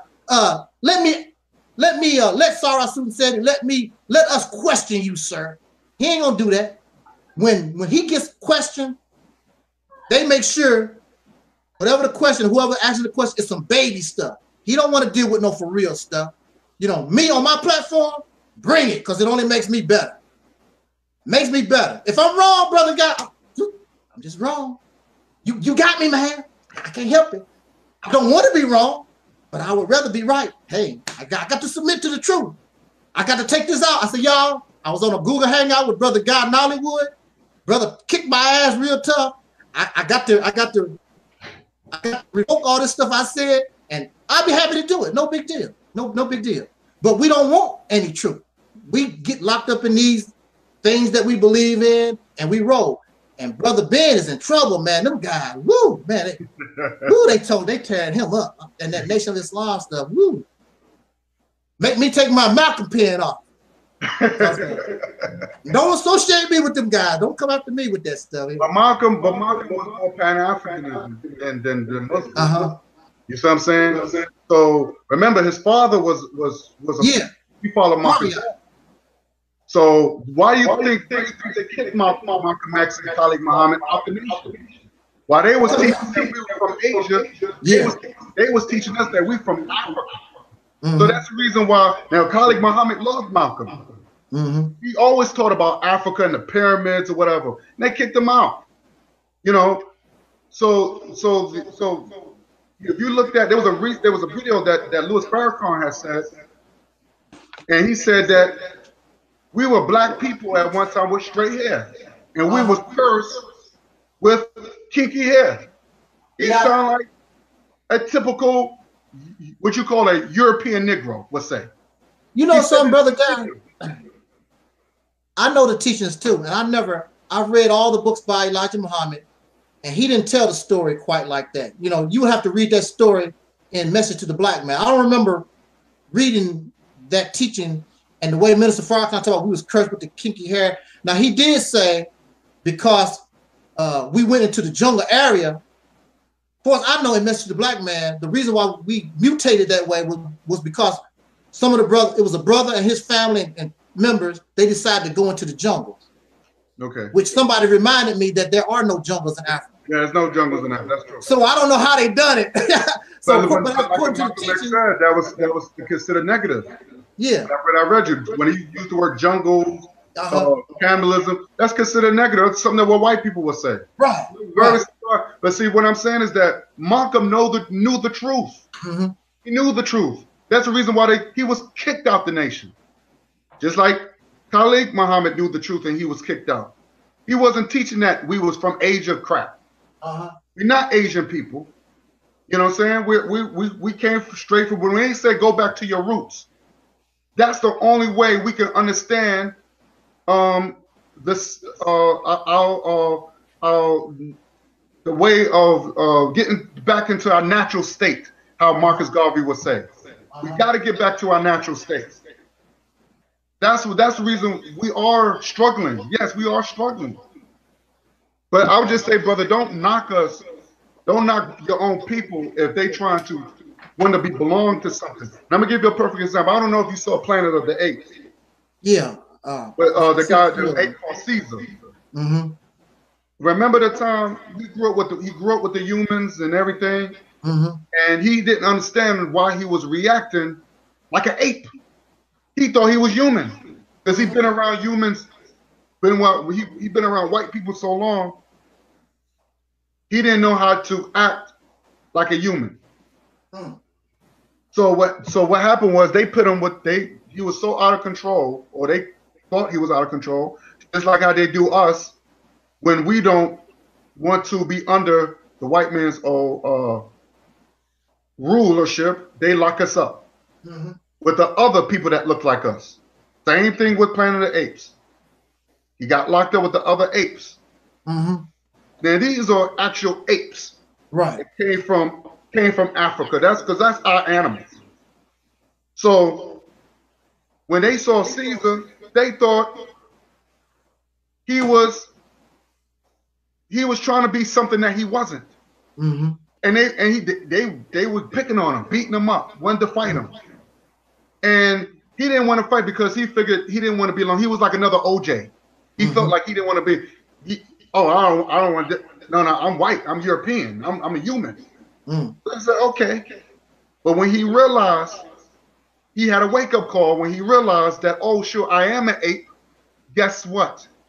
Not only he liberated the apes, he became the head guy. He became the king. Right. He became more ape than the other apes because he got into his natural state. And this is what we need to do. We need to get back in our natural state. It's funny because when I was watching the movie, I heard black people saying, yo, that's us. That's us right there. That's what they trying to say. That's us. We got to get out. We got to be like that. We got to be in our natural state. And this is the reason why black people are doing all that, because they don't know why they doing what they doing. So when you say, because I may have misunderstood you, because I thought that when you said be yourself, I'm thinking of be yourself like somebody like OJ, who didn't want to be black, because at one point he didn't want to be. He left his black beautiful wife to get with a woman. Yeah, like all his people was surrounded by white until he got locked up. When he got locked up, then he went back to black. He started wearing African garments. He started getting black friends. Oh yeah. Oh, he got that wake-up call, just like the movie. Planet of the Apes. It's the same thing. Brother, let me say this. If you was in a situation, and if you had to go to escape from this country right now, where would you go? If you had to go to any other country to escape from this country, where will you go? Canada. To be safe? Canada. White people in Canada, you gonna be safe there? You think you can find yourself? I would say, you think you can migrate or coexist in Canada? You don't think that's what the slaves done. Racist? The slaves done it. They was in the South and migrated. But you don't have no racist people in Canada? Of course. So but also at the same time, you're talking about Canada. Why would you go to Canada? Why would because it's the closest. Yeah, but why would you go to one plantation to another plantation? Well, I mean, I don't know. If any time when you got Haitian people could get on a boat and ride their low ass all the way up to here to be free from Haiti because of where Haiti is going, you mean to tell me you can't do that? You can't get on a boat and go to a place where you could be more accepted and blend, what you call, I would say, blend in. Right, right. I want to go to a place where I can blend in.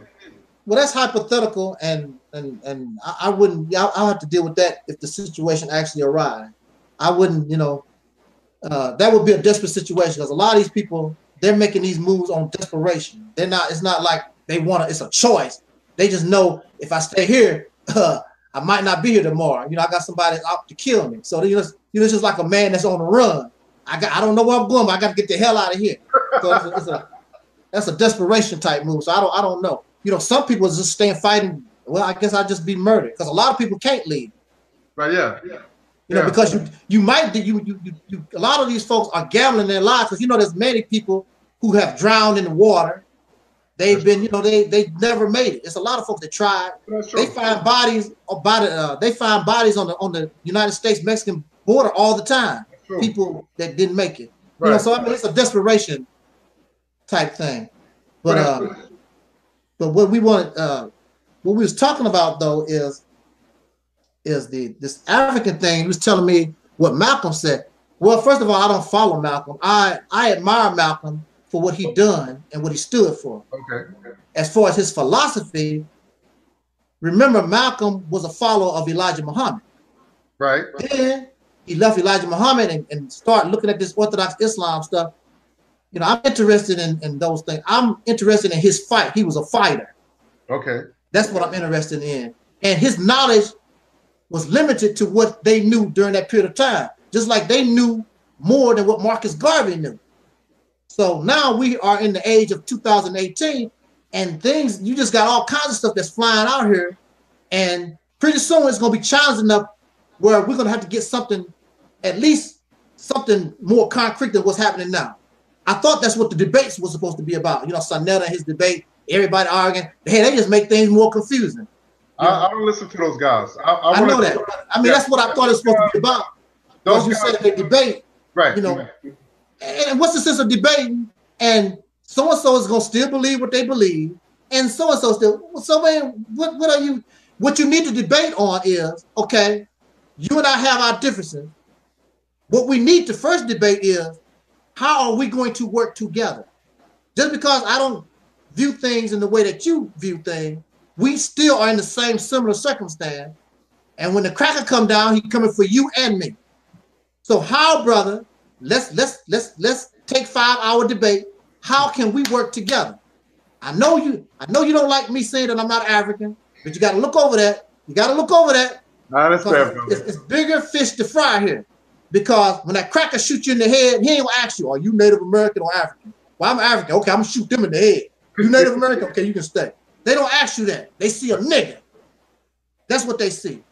They don't give a damn whether you believe in the round earth or the flat earth. They don't give a damn. You're going to be flat laying on the ground. That's the bottom line. So I'm more interested in those things, and I really don't like to argue and debate over them because they really don't mean nothing when it comes to freeing yourself from an oppressor. That's some stuff we can argue and debate about after you get free. And believe me, if I got that sister I'm chasing right now, we get free, I ain't gonna be interested in none of that stuff. Let me say this. Craig, are you listening? You know, Craig will go to sleep on you, man. Craig. Yo, I'm still here. I'm just sitting back, man. Just okay. I mean, you can jump in whenever you need to, brother. We like to hear your views too. I mean, really, at the end of the day, man, I'm just sitting back absorbing, you know, just the wisdom and stuff because, you know, like at the end of the day, like my brother also said, like it doesn't matter. I mean, you know, right now we're all in similar conditions. We have a common enemy. Right. We have a common condition that we need to find some type of solution to. Right. Immediately. Immediately. Yes, sir. And if you have leadership and you have people that you following and listening to, if they're not talking about unification, you need to leave them alone. Because one person is not going to be able to solve this problem. One individual, one divine organization is not enough to solve this problem. It takes a whole lot of mind to deal with this situation. There are people who are very smart, but they won't allow themselves to think because they're allowing other people to think for them. That's not good. Yes, sir. You should have an idea of what you want for yourself. That's why when they kill the leader, that's the end. You don't want to put yourself in that position when your leader is dead. That's the end of the movement because the people are still alive. You don't want that. Right. You want to put everybody in a mindset. If something happened to Dr. Umar Johnson, if something happened to Farrakhan, whoever your leadership is, the movement still goes on. One monkey shouldn't stop a show. Still should. Even the babies, when they get of age, should know what to do. Nothing should stop the forward progress. Our problem is our children don't know what to do, just like the civil rights movement. When Dr. King was murdered, somebody should have been able to jump on the horse and keep galloping. But it didn't. They killed Malcolm. That was the end. Somebody should have went to the United Nations. They didn't. When Malcolm was killed, that was the end of it all. You don't want to put yourself in that position. Even the United States is not like that. Something happened to Trump, the boy next in line, yeah, I said boy, because they call us boy. The boy next in line, he steps up. And then if something happened to him, they got somebody else that's gonna step up and keep the stuff going. That's what we need to do. In our situation, if something happened to Reverend Mudflap, that's the end of the church. That's the end of it. You don't want to be like that. I agree. I agree. And the most important thing is we have to recognize, get over these differences. We get hooked up on, you're a Christian and you're a Muslim. I'm not looking for no father. I'm not looking for no slave. I want us to get up out from under oppressor. We can argue all this stuff in a university or somewhere once you get liberated and free. All this arguing and wasting energy. You could be talking.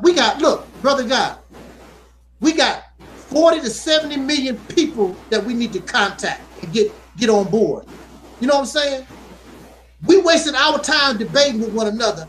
We should be in the streets getting our people. That's where the real work needs to be. Yeah, but the thing is, my brother, I hear what you're saying. Yeah. But you can't. We all have a common goal. But if you got all these differences that's in the way, people would, like Umar Johnson said one thing. He said, pit race first. And a lot of the times we don't do that. We always put religion and other things in the way instead of saying our race should be our religion. Mm-hmm. So if I see you, brother, I should say, okay, he's a black man like me. Mm-hmm. So we're gonna work together. Just like if you look at yellow people. Yeah. As long as they're Asian or as long as they're Chinese, they're gonna work together. The money stays within them. The dollar circulates 100 times before it leaves the race. We need to start doing that. But the thing is that number one, we have to nationalize ourselves. When I go to the African parade in Harlem, I see the Garvey flag, the Pan-African flag. And to me, that's the most beautiful thing because everybody's on one page. To me, that's a movement. Once we understand that now, then we can move forward. But when we start talking about, I'm a Christian, like you said, I'm a Muslim, and I can't do this because my faith, you know what I'm saying? Then it throws everything off. That's why I have a problem. That's the reason why we can't move forward. And brother, I'm not trying to debate you. I'm never going to do it. I just want to clear things where that we gotta go with the resources that I want to connect to the resources. When we say, and I was telling Brother Craig, we got to be careful what we say. That we was here first, because then the white man won't owe us nothing. And but even though you was right, one thing, because I saw a video a long time ago. I watch your videos too, brother. I've been really, trust me and Craig, we've been watching your videos for a long time. Yeah. You said a thief don't owe. Right. I remember you said that because you was talking about the white man owe, the thief don't owe. But the thing is that we need somebody that's going to push that bill. Remember, reparation is still on the Congress desk as we speak. Yeah. But like you said, no one ever came up before and said, Malcolm tried to do it, got assassinated. Yeah. Because when it comes down to the government, it was business. Okay? To the Nation of Islam, it was personal. Right. Right? Dr. King tried to do it. Remember they went to Washington? Washington, the March of Washington was push reparation. This is what we're fighting for. Me and Craig, this is the whole thing. So we have to say that, yo, you kidnapped us. Because by you saying that we was already over here, the white man don't have to, oh, well, y'all over here, then y'all volunteered. Well, that's not necessarily true either, brother.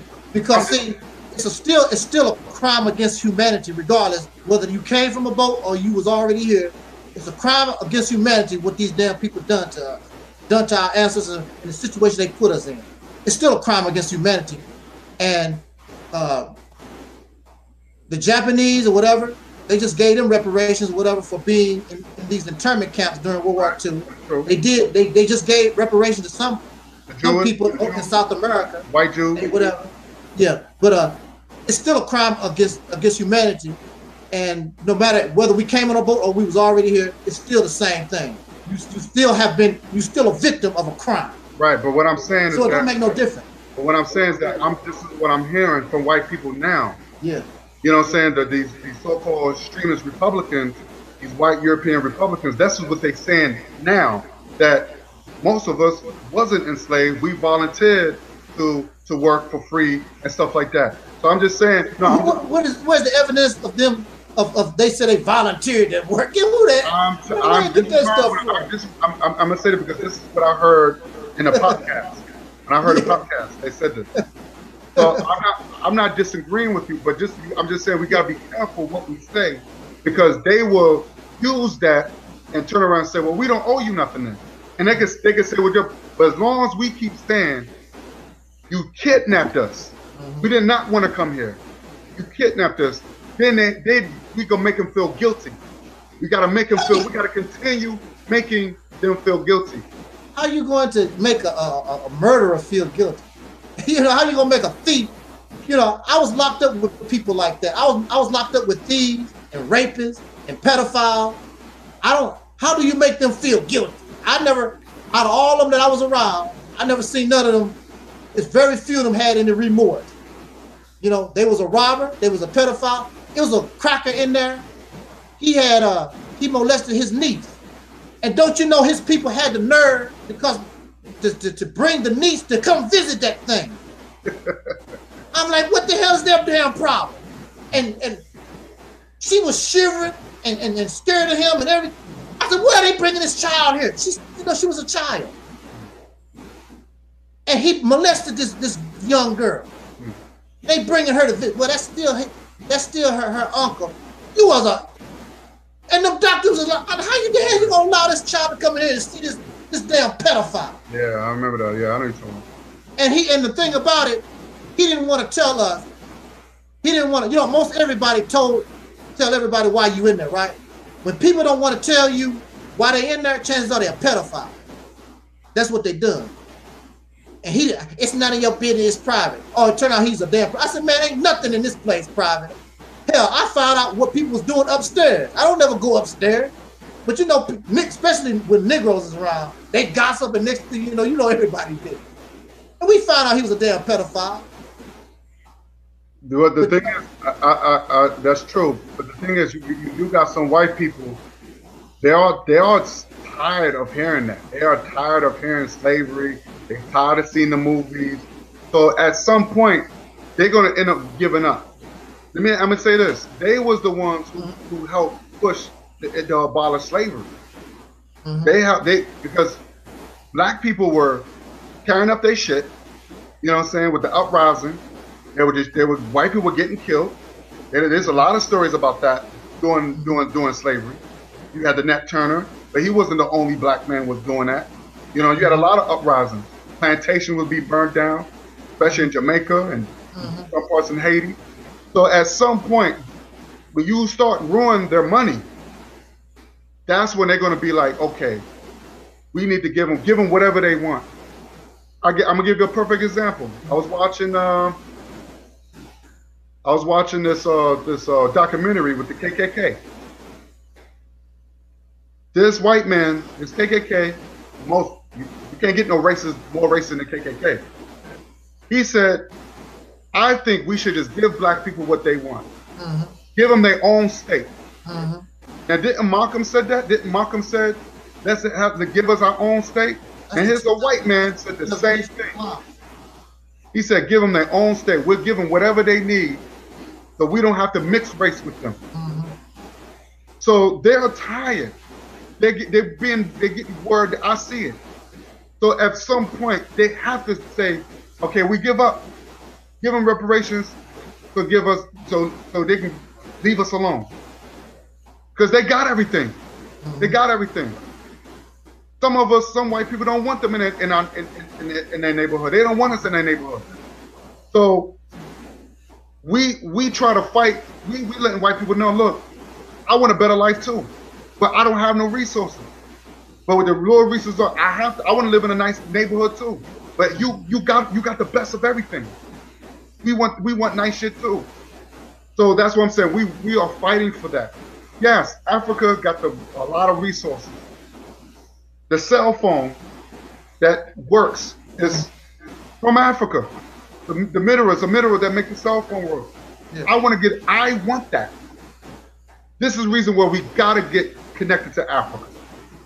You know what I'm saying? We gotta do it because everybody else is doing it that don't look like and getting rich and getting wealthy. And it's not fair that we gotta sit back and we gotta just get the crumbs and we don't want to be African. We gotta be, because the Israelites, the stupid ass Israelites, not all of them, because some of them do embrace Africa, but some of them don't. And they say, oh, well, you know, Africa's enslaved us and they brought us over here. And I said, come on, this is stupid. Why would you want to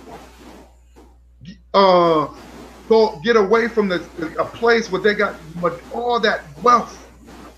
That's what I want. I don't care about, to be honest with you, brother, I don't care about nothing else. Religion, I want to be connected to the wealth. This is our mind. We got to get black capital. Well, that's what I'm doing. I'll tell you this. See, me, I don't want to be like my oppressor. And when I hear people talk about the resources of Africa, you know, you're living a detrimental way of life right now. You want to continue, you want to live like the oppressor. You know, you want to drive these cars and have these cell phones. These cell phones and these cars and the life that we're living is poisoning this planet. The more cars, the more cell phones, the more this technology is good while it is in use. But what happens to all these rubber tires? What happens to all these poisonous metals that they put in these cell phones when you don't have no use for them? Where are they going? They're going into these landfills and going to these places where these poisons end up in the fresh water pool, putting these poisons into your water system, putting poisons into the air. This lifestyle, period, is not going to work. You know, we want to continue to live like the way our oppressor has us living.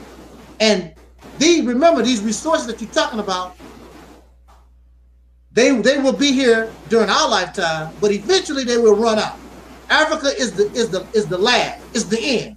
Once you go over there and rape and pillage and take everything out the ground, that's the end. Then what y'all gonna do? See, that's the problem. Africa should be the paradise, but you got folks over there digging and doing their thing. Pretty soon it's gonna be just like Europe and all the other places that they done destroyed. Then what you gonna do? And in the meantime, as you using these things, like I said, people don't understand. Fresh water is getting low. Your air, you know, the reason why we had so much air, because for millions of years there was no cars and trucks and all these factories. But your air is starting to fade out too. So what's the sense of having all these resources and you can't breathe? What's the sense of having all these resources and you can't drink? You can't drink seawater. But that's the whole point of technology, is to make this and to improve things. We know they have what you call hybrid cars now. Yeah. Where that they don't use as much gas, or they don't use no gas at all. You know, everything's just a battery now. And so that's messed up though. Because that battery goes dead, it's still gonna go to the dump. But it's recycled. You're not no fuels in the air. They recycle batteries. No fuels in the air, but you gotta do something with that battery once it get old. But the batteries, they do recycle batteries. Batteries do recycle. They do, but many of them end up in the garbage dump. But that's true too. What about your cell phone? Got batteries in it. Yep. All these little toys and trinkets and stuff that you got. I'm not just talking about car batteries, because a lot of times car batteries are, you know, recycled. But the batteries in your phone and toys and other little stuff that we use, you know, where these batteries going? Most people throw them in the trash. That stuff gonna end up in the water table. I know, and that's what we're like I said, we're advanced people, and I think this is the problem that I have. But while we under this world, we're under oppression. We're under oppression because we have so much ideas. We have so much ideas to improve the planet, and we can't utilize because some of us are in jail, we locked up, or if we come up with an idea, it's been taken away from our oppressor. Yeah. So we can't really, we got to be careful of telling our ideas to people, because we want to take our ideas and we want to be wealthy too. When I was growing up, I was a science buff, and in those magazines, don't you know, they already have the electric car that can actually hover and fly. It don't need have no wheels in it. It's like a jet ski. Right. They had that back in the day when I was a little boy. The prototype.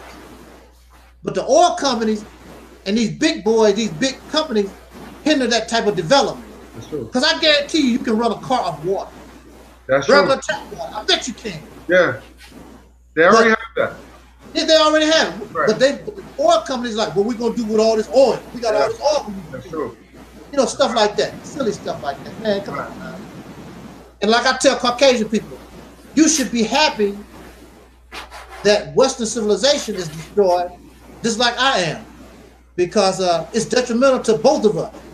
It's poison, just like you was talking about. What I'm bringing is poison. You know, it's poison. It's poison, man.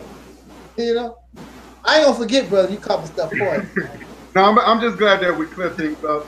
You know, glad got back on it. And that's all that it takes. Some of these brothers, instead of arguing and debating, why don't you talk to me instead of debating? I'm not here to debate. We are going to talk to one another. I'm not here to debate you. I want to debate the cracker and any other enemy. Them the ones that I want. But you know, I went on this Jewish show. This guy, he's a Jew or whatever, and I thought I was gonna get all this, you know, all this. And I went by myself. I ain't scared of your ass. And they was cool. So you know, you might not get the the resistance you think that you're going to get. And they want me back. Oh, wow. And the original reason why they wanted me on their show was because I said that the white man changed time. What you mean by that? The white man changed time. And then he wanted to argue with me about, because at the time I was giving money away. How can you give money away and you talk about you oppressed? So that's the reason why they really wanted me on the show. Oh, but I went on the show and we basically discussed issues. I didn't really debate with them. And they, you know, I go and make my little comments on their videos or whatever, make my presence known, and you know, we pretty, you know, they cool people. But like I said, it's about respect. It's about respect. I'm not gonna go around calling people crackers and you know, only when I'm specifically talking about certain people. Like if I'm talking about Thomas Jefferson, yeah, that cracker, that racist. Yeah, in his case, yeah, you damn Skippy. But if I don't know you, I'm gonna give you the benefit of the doubt till you show me different. And hell yeah, you're a pink racist cracker, Peckerwood too. Yes, you damn right. No more respect for your ass. You done show me your color. Ain't no doubt about that. I'm with Sarah Soon said, you damn Peckerwood. Yeah, you're right. So, you know, but I'm gonna give you the benefit of the doubt for a few minutes. Let me see where you're coming from. I'm not gonna put everybody in the same category, and the white man is not gonna see technically, and I understand where people are coming from when they talk about the white man, but so you have to understand this, and I wish people would, I mean, clear me up. If I'm in error, please show me. But far as I know, there are about 70 different type of white people. 70 type of white people. They didn't directly participate in slavery. Of course, they benefited, but also everybody around the world benefited from chattel slavery. Everybody, including the African nation, they benefited from the slave trade, but they was not actually involved. My enemy is this American bastard, because I know he was involved in it. You know, all these other, that's why I can't just say the white man. I'm gonna tell you, no, this American cracker, he did. You know, they had slavery in Britain or whatever. That's not my concern. My people was not a slave in Britain or anywhere else on this planet. I'm talking about the American Peckerwood cracker right here. Him, these suckers. And the ones that smile in your face and stab you in the back, the ones that pretend that they like you in America. I said, how can racism exist? Because they agree that racism is still alive and well. Racism cannot exist unless there's a power to back it up. So how can all of you guys talk about, I'm not a racist, but racism still exists and has power? Somebody got to be giving it some damn power. Right.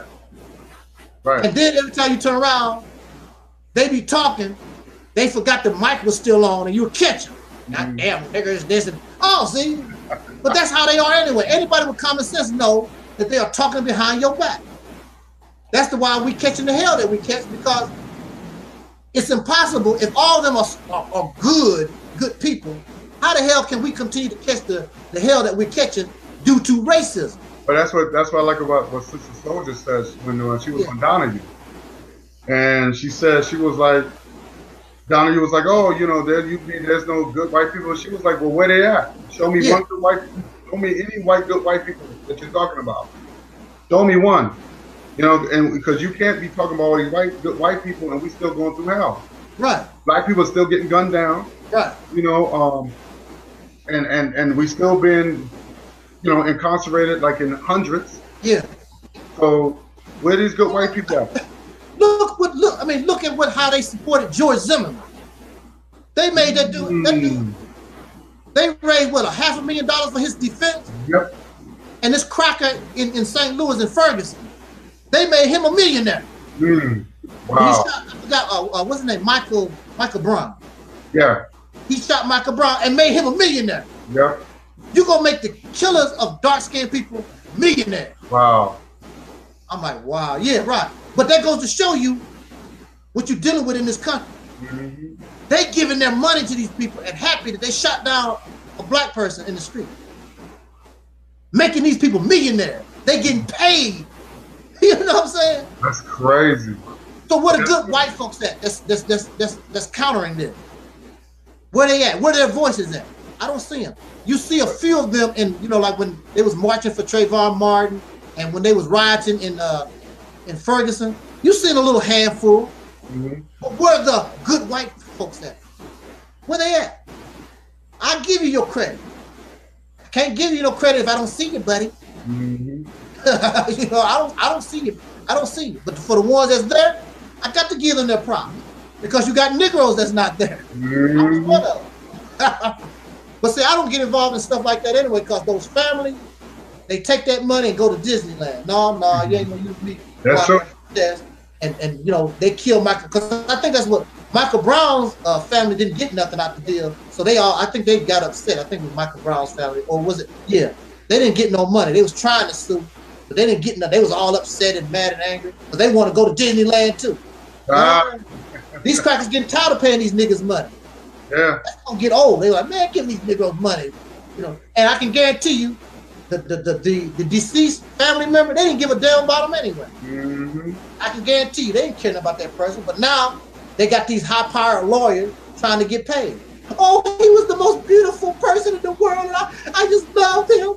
He'll be missed by many. How much money is that worth? You know? Yeah. No, you ain't gonna get me talking. It is sad because I know who that sister was. The reason why I stopped getting involved in that stuff, her name was Tawana Brawley. She was the one. She was the one that said that district attorney urinated on her and took a dump on her. Yeah, I know you're talking about. And then the information started coming to the surface. It was a damn outright hoax. It was a damn lie. Oh, I remember that. Archive was on it. Public Enemy was on it. Al Sharpton was leading the charge. Then this information showed up. See, the thing about being a cracker is you do so much dirt when somebody accuses you of something, it's hard not to believe it because you done so much damn dirt. Right, that's true. But that's your fault, white boy. Shouldn't be so damn dirty all the time. But it came out that it was a hoax and it was a lie. That Tawana Brawley crap. That was her name, Tawana Brawley. And I'm like, I'll never get involved in no stuff like that again. Because you know everybody was Tawana Brawley, them crackers did that to our sister and blah blah blah blah blah. I remember that. Yeah, it turned out to be a lie. I'm like, you ain't gonna get me on that no more. You know, not gonna get me. I feel sorry for Trayvon. Don't you know, brother? I still, Trayvon is not my son. I still feel, I have feelings for what happened today because I can imagine what happened to that young boy, and this bastard shot him in the heart because he was getting his ass kicked. He should have been messing with that boy to begin with. And he was still a boy. He was 17 years old. That's true. He was a young kid, yep. A young child. You shouldn't have been messing with him. Hell, he was going to the store to buy Skittles and a tea. You know what I'm saying? Not a beer and some weed. He was going to the store to get him some tea and enjoy himself, being there with his dad. You see how evil white people are? Yeah. Even when they did the autopsy, they said, oh, he had some weed in this. Like, that should justify... That should justify his like he deserved to die because he had some weed on. And I said, why would and this is and I showed you how evil white people are, how they would have put that out there. Yeah. Like well he had weed in this. It's like, so what if he did? That doesn't it doesn't take George Zimmerman off the hook. Right, it don't. And that sucker should have been convicted. Actually, he should have been. Actually, somebody should have shot his ass a long time ago. I'm still waiting for something because, like I said, I would do it. I'll kill him. If I have an opportunity, I'll kill his ass. I just stay in the cut. Okay, Joy. Cool. All right, Joy. If it was a gun carrying state, and I said, I stood my ground. Yeah. I'll do the same thing. Remember how bold he was, though? Remember how bold he was trying to auction off the gun that he killed Trayvon? Like, wow. You gotta put $250,000 for that. Oh, that was just unbelievable. I thought that was a hoax at first. Like, I just couldn't believe that he would actually do that. It was crazy. I'm thinking about his father. How can okay, you let the man slide. Okay, he got off.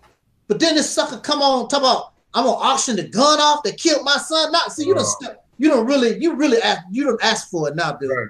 You don't ask for it. But his father and relatives, ain't nobody, I guess Disneyland is a hellified place to go to, man. You just get, woo, Mickey Mouse. Hey, how you doing, Trayvon Martin, Daddy? Must be a hellified thing to go to Disneyland. I went to Disneyland one time, but I was lost. I was driving a truck and went down there. I was in Florida, the one in Florida, and got lost and ended up down by Disneyland.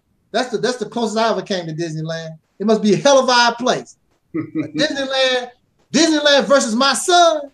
Oh no, somebody got to pay, y'all. You know, I just can't. I know with me, I just, especially if that's your only son, that would really, money, ain't no money can replace that. Ain't no money can replace that. No. They can give me all the money in the world. I'm still gonna fight. They're gonna hear from me. They're gonna hear from me sooner or later. I'll be in the cut. You know, I'm not a person that's patient. Might be 10 years from now. I don't know, but see, I think that's in the contract. Where they give you a certain amount of money, but you can't bring it up no more. You can't talk about it no more. And I think that's the reason why you don't hear about it no more. Once they get paid, that's it. You don't hear about it. Because there's no way in hell. Look what happened to Tamir Rice, the 12-year-old boy who got killed by two police officers, or John Crawford, who was just in Walmart playing with a toy gun and they shot him. And you know, you hear about these horrible stories about they kill these young brothers, and there's no action. There's no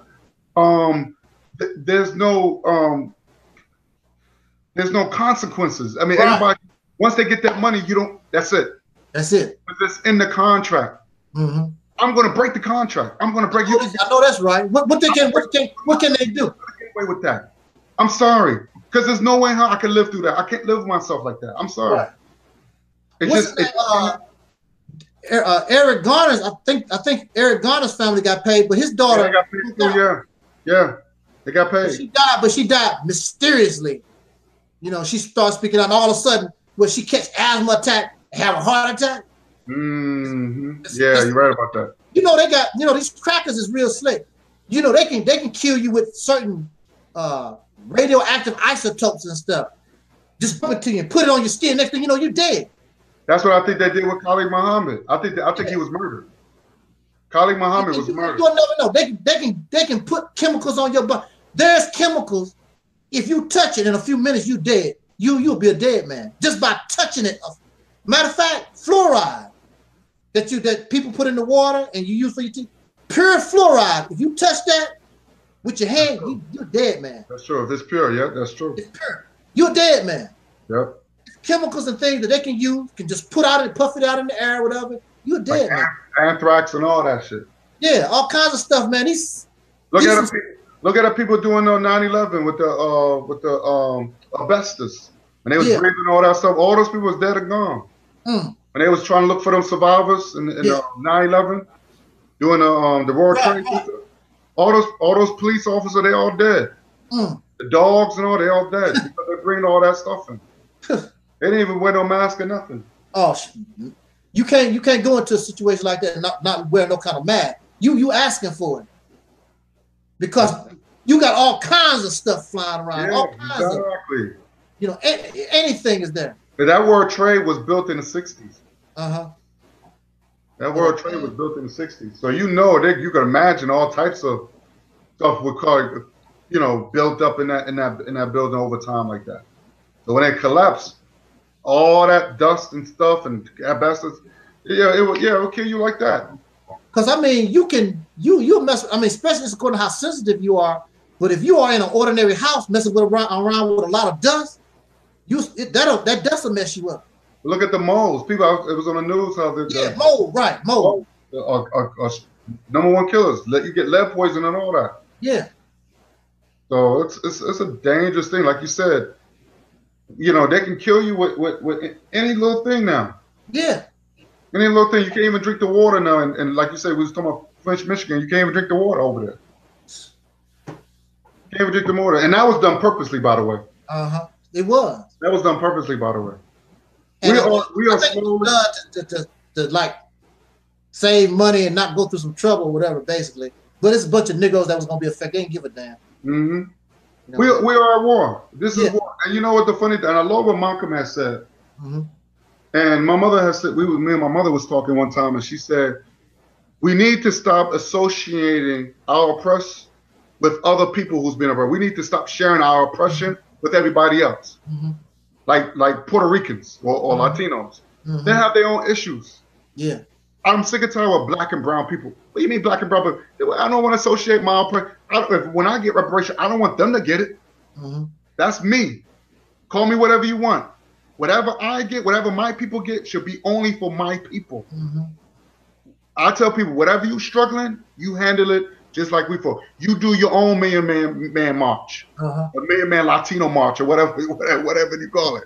Right. Don't come over there and bandwagon on our shit. And this is where the reason why the civil rights didn't work, because everybody started to get on it. White women, even white women, are now talking about, oh, they violated my civil rights. You wasn't there with us when my people was out there fighting. Yeah. My mother was around that time doing the civil rights. There was no white women coming there and saying, I'm gonna fight with y'all. No. We need to stop doing it. We need to stop allowing people to bandwagon on our struggle and our hard work. And that's another reason I'm down for. Let me tell you something, Taalik. I want our people to be as selfish as fucking as possible. We need to be a real selfish race in order to get shit done. We need to stop feeling sorry from brown people, yellow people who don't really give a fuck about us. Let's be realistic. Malcolm X said one thing. He had a debate. He had said something. I'm so glad he said that. He was so ahead of his time, brother. And even Craig will vouch for me. This brother Malcolm X was so. He said, and you probably seen this video when the guy said, "Oh, well, what about Puerto Ricans?" What did Malcolm said, Taalik?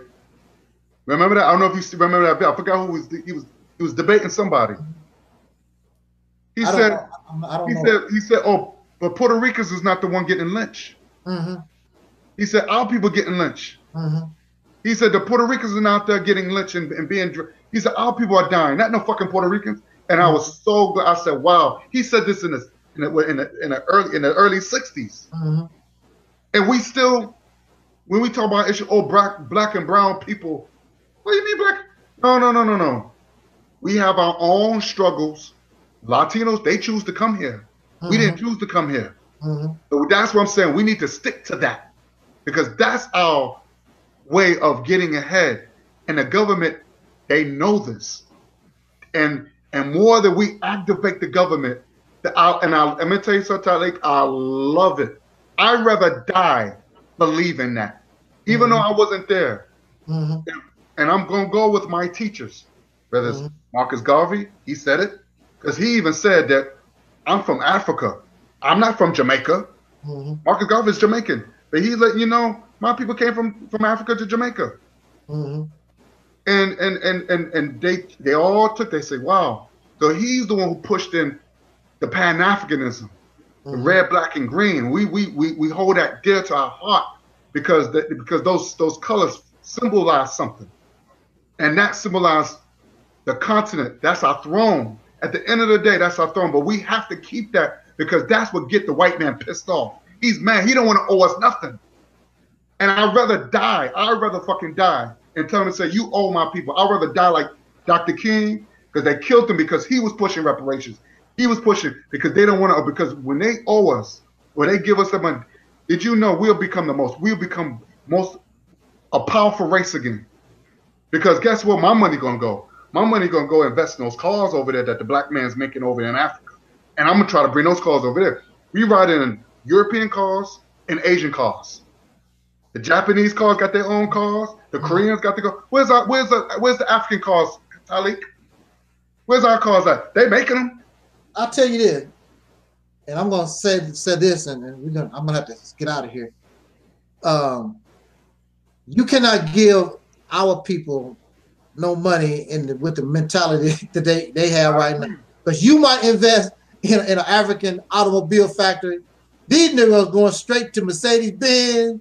They going straight to Disneyland. Well, brother, I can go straight to the weed house. I understand that, but you can't do that with these niggas. You can't. And and you're right, but we can't focus on that. We got to start from somewhere. And here's the thing is, I'd rather be connected to people who think like me. We got to start investing. We can't worry about what other black people do with their money. If that's what they want to do, they want to give back to white folks, that's what they're doing. We can't worry about that's that. The reason why the cracker, I was telling it, you know, I said that's why the government should just go ahead and get a little funky reparation. You know, you don't get the majority of it right back anyway. You get it back anyway. Yeah, it's true. And see, we so messed up. Really, if we had competent leadership, they could handle the situation for us and put it in the use where it needs to go. You should never put nothing like that in the hands of no individual, because our people are stupid like that. Because you know they're gonna buy. Look what they do when they win the Price is Right. They win that little money, whatever, and you see what they do to win the lottery. How many dark-skinned people have won the lottery? That's and they true. gamble and win thousands and thousands. It ain't like we really broke. Right. Negroes in this country ain't really that broke. They keep talking about all the black folks are so poor. They just look at all the money they gave to the Black Panther movie. How many car factories could you build with that money that they just gave to the Black Panther? Right. Get it on bootleg, invest in the car factory, but they ain't gonna do that. Negro find money for what he really wants. But let me say something, Taalik. Money is new to us. Money is new to us. Remember, the white man, he had 400 years to practice and do things with money and invest money and all this other and flip and know how to flip it. He had 400 years. Yeah. We didn't start seeing $1 million when I'm talking about us like Muhammad Ali and these guys since the 60s. Well, no, maybe in the 50s. What's the name? The first millionaire was Ida B. Wells. You know, she did the hot cone. Ida B. Wells, yeah, that show with the hot cone. And Dick Gregory said he made his millions when in the 50s or something like that. Ida B. Wells, but yeah, with the hot cone, yes. You had millionaires back in the day. Right. You know, well, money we didn't have 400 years though. Yeah, right. Yeah, we don't have 400. We way behind in the game because we talk about millions. These crackers talk about billions, if not trillions. That's true. Exactly. See, our little businesses make millions, but his crap, the studio or the Black Marvel studio just did $1 billion on this one movie. Right. Just did $1 billion worldwide. They bragging on over $1 billion. Yeah, that's the new thing. $1 billion is new now. That's a new thing now. Stan Lee and the boys like, I appreciate the Negroes in America and kicking it off. And then they talk about the Africans, because there's a lot of YouTube videos. We got the Black Panther in Africa here too, and then Ghana and places. Yeah, for the Black Panther. You know, how is that going to help your situation? You know, just don't, you know, get that crap on bootleg. The hell with that stuff. You know? I got a copy of the bootleg, beautiful copy. Matter of fact, just wait a couple of months and you can get the actual beautiful copy off the internet. It ain't that serious. It ain't that serious. Is, brother, but you have to understand, it's bringing us. I look at it, we all forming a bridge between blacks over here and blacks in Africa. We got to bring. We got to build that bridge, B. What's his name? What's his name? Your boy Killmonger, the brother that played Killmonger. Yeah. Just saw a picture of him at some stand or whatever. Got a picture of a cracker gal with a string up her ass. But they said that he wasn't with her. He wasn't with her. He was with her. What? I wouldn't want to be around her at all. Period. Why are you hanging around some Becky with a string up her ass? I don't know what was because sometimes you could get caught. Yeah, I know. Somebody in, at the wrong time, wrong place. You know. Yeah, it happens to start a long time. Somebody was standing there and they associate you with that person. But you ain't gonna never find me in no place and Becky standing next to me. You ain't gonna find a picture. Yeah, that's true. I don't go to places like that. I don't know what the situation with that, so I don't know. It's not like he was hugging up on her. No, he wasn't. Which is that's a good thing. But I ain't gonna give him a chance to catch no picture. You ain't gonna see no picture of me with Becky with a string in her ass. You know, with me, no, it ain't gonna happen. No. You ain't gonna catch me like that. They gonna say, "There go brother Taalik, look, they go Becky with the string in her ass." No. I'm not even gonna put myself in a position where Becky can come around me with a string in her ass. You know, she gonna have to be fully clothed. You know, as soon as she starts stripping, I'm out. I know, no, you ain't gonna keep me caught. He could have been working on another movie. I mean, who knows? Like I said, I don't know what the situation is, because at some point, I know what part two of the Black Panther movie. Becky comes to Wakanda. That's what it was. That's what it was. You got it, brother G. Yeah, Becky comes to Wakanda. That's the same. Black Panther Part. I am not going to support that shit. I'll be pissed. I'll be pissed. You son of a bitch. That's probably what he was working on. I hope that's not the case. Yeah, but yeah, man. Let me get out of here. It's almost midnight. I'm gonna go watch some. How you doing, brother Craig? You still there? Oh yeah. I'm just laying back, man. You know, preparing myself for bed and just taking all the information in. And yeah, we always have a good time here, man. Yeah. I think our conversation was very informative and intellectual. I mean, I guess whoever watch it, they can make the decision for themselves what they want to be or what they want to consider themselves or whatever. Right. It was just I didn't want to make it turn around to be like a debate. It was just more like I'd rather just take what I know from the past. Yeah. Just like a boxer would learn how to fight. You got to learn from the greats. And I want to learn from the greats. Like you said, Malcolm inspired you at some point in some way. He inspired me, and I learned from him. I learned from Gavin, because that's the only way it's going to make me to find out who I am and what I'm supposed to do in life. And like you said, I can take their knowledge and do something and go another way. Remember, it's more than one way to win a war. Yeah. And maybe I can't do what Malcolm did. Maybe I could go another way. But I got to take their teachings and learn from it. Right. And yeah, I let white men know, yeah, I'm African. I'm from Africa. This is my culture. And they'd be shocked. They'd be like, wow. I said, yeah. Like I was telling you about the Asian guy I was telling you. I don't know if you remember. He was trying to say, oh, we know Kung Fu. And Kung Fu came from Asia. I said, no, not the Walls and Kemet. We did that. And I showed him the picture. He was like, wow. What year? I said, you talking about 5,000 years ago. Y'all just now learning this, what, 2,000 years? You didn't learn the Kung Fu. You see this in the wall. It wasn't no yellow people doing that. That's black people. Well, I tell you this, the Chinese make some hellified Kung Fu movies. I ain't seen nobody come to the point where they make movies better than the Chinese when it comes to Kung Fu. I'm a big Michael Jai White fan.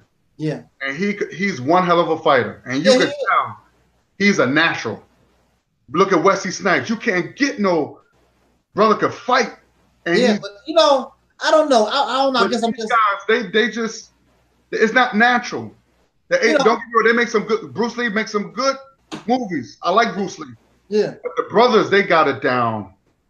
I'd rather watch my people. They know how to do it, and it's natural. I like Jim Kelly. I was a Jim Kelly fan. Jim Kelly, another one.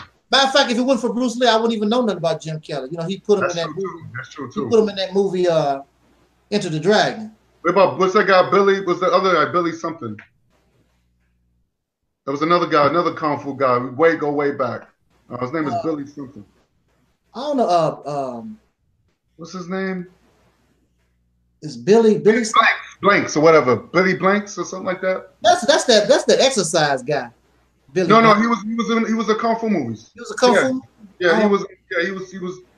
Then he did when he got older. That's when he did the exercise. Oh, was it? Okay, I didn't know. Yeah. Okay. Yeah. I didn't know that. But I don't know. Bruce Lee just was my guy, man. In the 70s when I was a child, when Bruce Lee came out, that's all it was about. Bruce Lee. Bruce Lee was the man.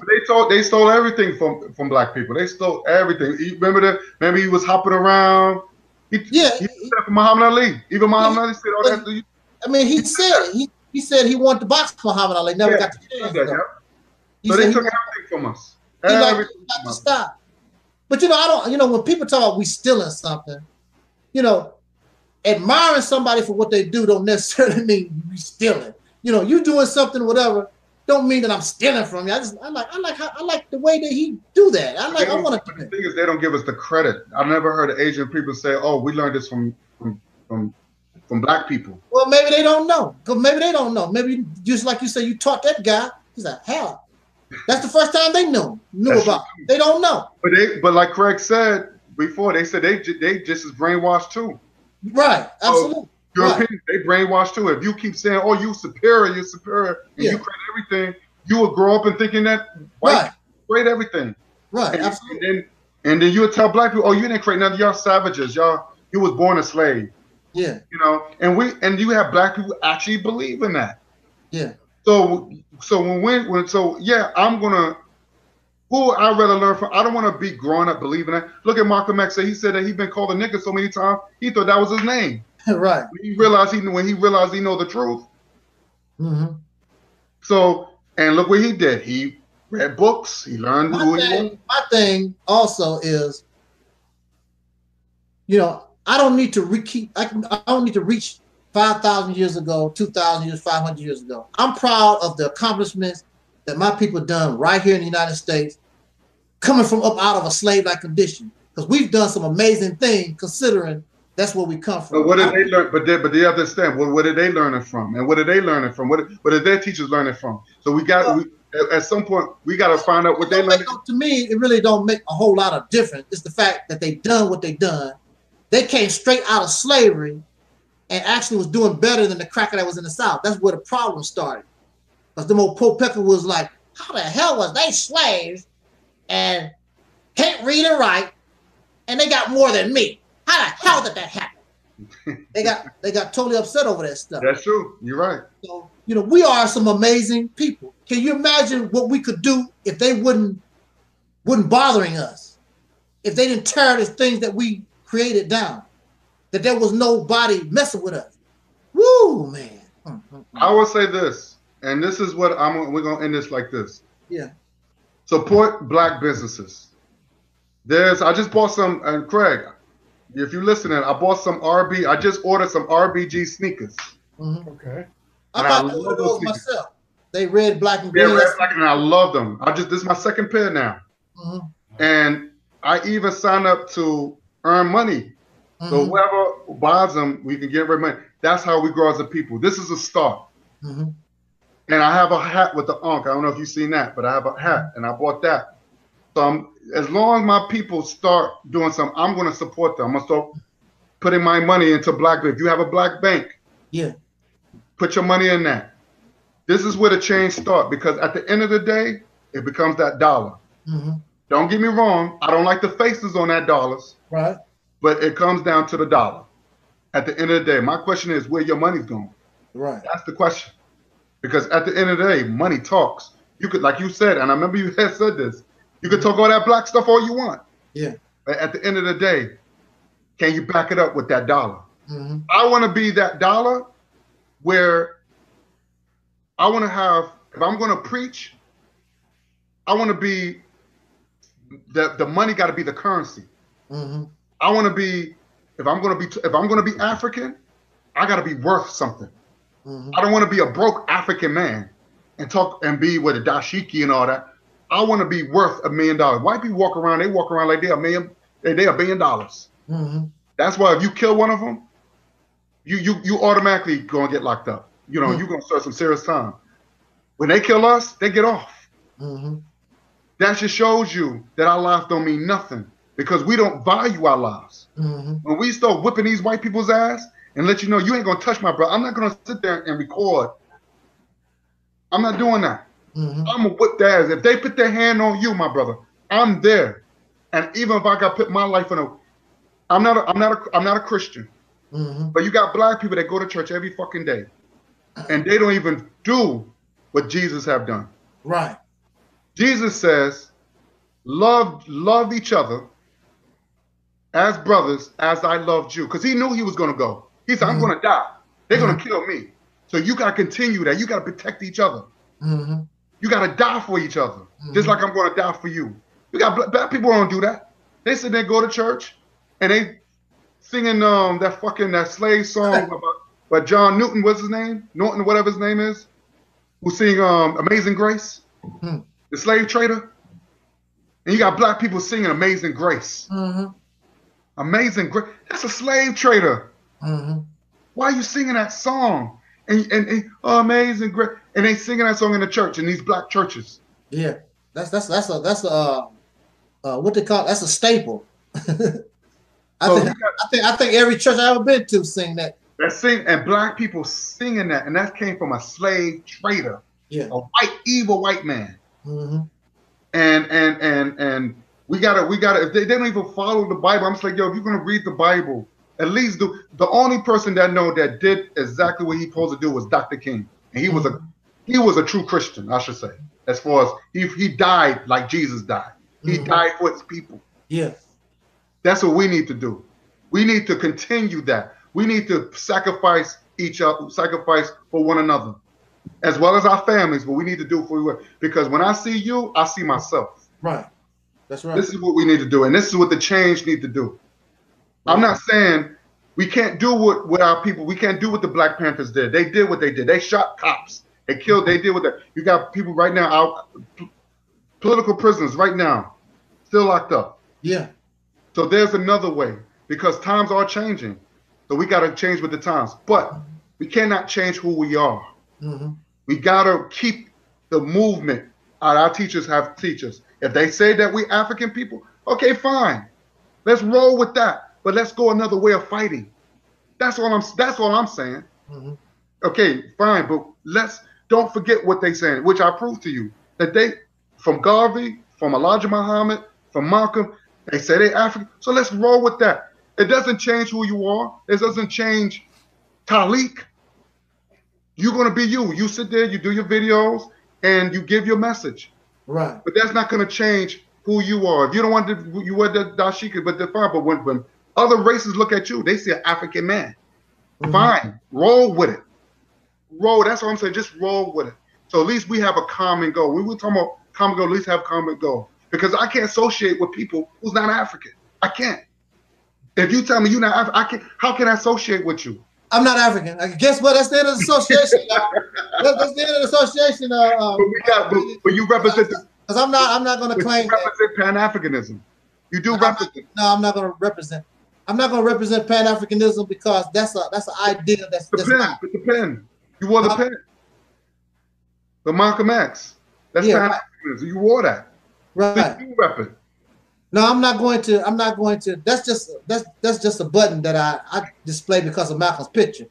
Pan-Africanism is something that even those people on the continent don't give a damn about because they're not even trying to unite again. Here you got the Chinese, these crackers, coming to that continent, doing what they do, and these people so stupid, they would rather be destroyed rather than come together and deal with the modern day invaders because they don't.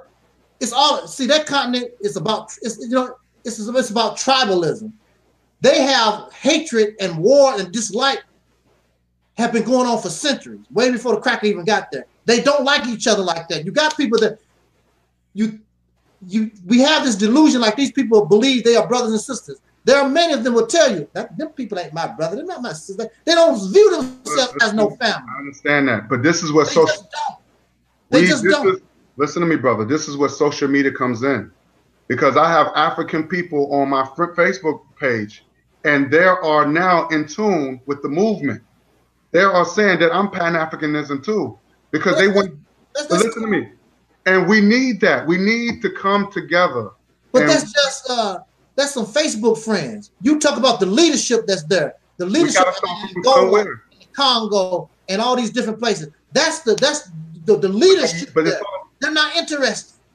But let me tell you something. I was looking at All Eyes on Me when Tupac's mother said that it wasn't because we had the black leather, because Tupac's mother was with the Black Panther movement. Yeah. She said it doesn't matter we had the guns. It's that the reason why the government was mad at people, we was opening minds of our people. That's what the government don't want you to do. So when you get on social media, remember they said they locked you up because you was crazy. They thought you was crazy. You wasn't crazy. You was opening minds. So that's why they were willing to kill me. Either they're gonna kill you or they're gonna lock you up or they're gonna say you crazy. Because they opening minds. This is what we need to start doing. We got to open our minds and we got to put out. We got to walk the walk as well as talk the talk. That's all I'm saying. And this is a good platform. It's like a marriage. See, it's you got to look at it. It's like a marriage. People got to learn how to compromise their positions in order to get a job done. That's true. We're on a team. We're on a team, and I always give this example of Michael Jordan. everybody that was playing with Michael Jordan didn't like that dude. That's true. You're right. But they all wanted that championship. And Michael Jordan, who was the superstar, you got to give Michael Jordan his credit. But Michael Jordan was not playing team ball. Phil Jackson had to sit down with Mike and say, look, okay, you're a superstar. We give you that, bro. Okay. You can't do this by yourself. That's true. You're going to have to be the leader. And you're going to have to be a team member here. And when Michael Jordan did that, he still was a superstar. But he began to take his team to championship. You hear the interviews from some of the other guys. A lot of them didn't like Michael Jordan. That's but true. They won a championship for Chicago. Well, let me say this. I think a lot of our times that we need to stop getting jealous for one another. Because at the end of the day, when it came down to winning a championship, they had to give the ball to Michael Jordan anyway because he know he'll get that ball in. Right. If I'm Scottie Pippen, I can't do what Jordan do. Right. So I have to give it to him because for some marriage, he will get that ball in that hoop. He was the main guy. Right. Michael Jordan threw a 3-point shot from dunking, and he would get the most points. He was the main guy. So it doesn't matter if a lot of the time it was just a little jealousy. We get jealous of one another, but we got to use that jealousy of one another to make us better. Say, look, yeah, I might have a little hate. Look, I'm hating on Taalik, because he got some knowledge or whatever. But what can I do to be like this guy? And we need to take our little jealousy and work on that instead of just bringing you down. Like you said, they didn't bring Michael Jordan down. They didn't accidentally mess up the game so they won't win championship. Right. They worked with him, and they became better. Yeah. And when I talk about Michael Jordan, they had to get, like you said, they gave him his props. This man was amazing. I've heard him say. Yeah. And without him, we wouldn't have get no rings. So we can be jealous of one another, but let's take that jealousy, work for our benefits. And jealousy is natural. But what we do, Taalik, our people, we like crabs in a barrel. We bring each other down. We have you get fired off a job. And it's like, oh, it's just stupid shit. Yeah. And I said, why? I've been in a situation where people want to fight me on a job. Yeah. And I'm like, are you serious? Instead of just working with me and learning from me so you could become better. Right. But they don't want to do that. So they rather sacrifice themselves to bring another black man or black woman down, which is sick. Well, I tell you, see, I talk about Minister Farrakhan all the time, but my problem, I don't have nothing. I keep telling these people, it ain't nothing personal. Minister Farrakhan is not a leader. He's not nobody to follow like that. Sure. I agree. He's a good teacher and he can hype you up, but he's not he's had 40 years to prove what type of leadership he. Matter of fact, his ultimate test was that Million Man March. And nothing came about it. Nothing. Sure. And then he turned around just recently and did the Justice or Else campaign. Nothing came about it. He done did the 3-year and the 5-year Muhammad economic program. I don't know how many times. Don't hear about it no more. He had the Blue Seas fish program. I love that fish. I don't know where the hell they got it from. I think it came from Peru. That was some bad fish. I don't know where they got it from. It just stopped. People in my neighborhood said, "Man, where the fish at?" I said, "I don't know." Being with him, they'll start something and then stop. That ain't how you run business. That ain't how you do things. That's true. But with him, the time that I spent with him, we'll start something, then all of a sudden it's just disappear and stop. Wow. I said he's not. The Million Man March was the first opportunity that we can rally around one leader. He was the only one able to come, and everybody was under this voice of Louis Farrakhan. And he didn't know what to do with it. Right. And then the Uncle Toms, they was laughing and joking, talking about him real bad on the radio. Next thing you know, Allah came to me and told me I got to take this tour. He getting the hell out of Dodge. Wow. He got tired of hearing them Negroes, because I'm telling you, they was talking about him like a dog and laughing and giggling. Farrakhan had all those men, and he gonna talk about the damn dollar bill. I was there, and the brother's like, "What the hell is he talking about?" He gonna get a history of the dollar bill. we are here in Washington, D.C., and George Washington, the dollar bill, and he gave the science behind it. And we looking at each other. I hated that last march he did. That march should have been $1 million march. $1 million march, where everybody put their $1 million people put it down so he could create a business. That's what he should have done. Not no $1 million man march, $1 million march. That's the march. I'm pretty sure he got at least $1 from every person that was there. According to him, he said he's worth $3 million. Yeah. He's Louis Farrakhan. He's a rich man. Yeah, but I'm like, okay, you've been around for 40 years. How many people that's been around 40 years with you, are they millionaires too? That's a good question. I can tell you my relatives that support him all these years, they ain't no millionaires. Matter of fact, they too old to send him the money they used to send him. Now everybody on these fixed income. Wow. They was giving bruh now they would allow me to borrow 1,000, right? And every few minutes, when you gonna pay my money back? When you gonna pay my money back? But with him, they give $1,000. Oh, the minister. Oh, he's just so great. He's wonderful. I had a relative paid $1,000 just so she could sit at the table and eat a bean pie with him. Oh, hell no. Oh, yeah. No. Yeah. Then what happened at the dinner? What happened at the dinner? He'll say her name. Oh, the minister said my name. Do you hear that? Oh no. He knows me. Of course he knows you. He see you all the time in the early days of the nation building process. I used to see him all the time. Of course he know you. He said your name. So what? Wow. Hell, I was in the man's house. The Final Call newspaper, the original Final Call newspapers, came from a printing press in the basement of his house. That's where I was in the East St. Louis temple, and we used to go to Chicago all the time. It's only 300 miles from St. Louis. Okay. We used to go there all the time, fix the cars, get the newspaper, all that kind of good stuff. So is it true? Is it true that they knock on your door for the money if you sell the newspapers? I've heard stories. It never happened. Back in the day, I heard in the '60s, during Elijah Muhammad time, Malcolm time, I heard them Negroes did. Yeah. That's what I've heard too. Yeah. Now I heard from some brothers in my time. Brothers told they got beat up for some reasons or whatever. Oh. But in my temple, I never heard of nothing like that. I can't say that in my temple. Oh, okay. After I left the nation, it was a different deal because I was still wearing my FOI pin. Oh, okay. I would go visit the temple, and brother said, "You ain't in the temple, but you got an FOI pin." I said, "Cause I paid for it, nigga." That's the reason why I'm wearing this pin.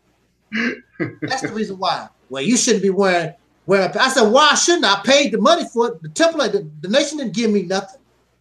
The temple. Now, if the nation gave me my pen, I'll take it off and say, "Here you go." I bought this pen, and I bought it by selling the Final Call. I got all my little Final Call money, turned it in, and I was able to get this pen. It's mine. I earned it. Well, I think we should take it for us. Well, I guess we finna throw down up in here then, because it ain't happening with me. Right. Dude talking about taking my pen. Are you crazy? They bugging. Yeah, they bugging. Here I am. I'm not in the temple. I'm still bringing visitors. I'm still coming there buying Final Calls, buying bean pies. I'm bringing visitors. They listen to your Islam crap. I'm still doing it. And then so I got a quick. Let me ask this question before you go off, since you mentioned the Final. No, I'm sorry. Before this program goes off, since you mentioned the Final Call, since I bought a lot of them. So, do the sellers, the people who sell those magazines, do they get a percentage of that money, or does it go directly to just the nation? Yeah, when you when I used to sell it for $1, you get a quarter for every paper you sell. I used to sell some hellified papers though, man. That quarter was stacking up pretty quick. Yeah, I did not. But see, I sell my papers to anybody. I go downtown where the crackers live, working and whatever, and Final Call. Hell, we buy their newspapers, the St. Louis Post-Dispatch and New York Post. I said, how come they can't buy our paper? It ain't meant for them. I don't give a damn about that, man. I want the damn dollar. And go get me some more paper. You run around here talking about what you ain't gonna sell, and a lot of them brothers had their damn papers in the back of their car. And they would pay for their papers from out of their money they get from white men for work.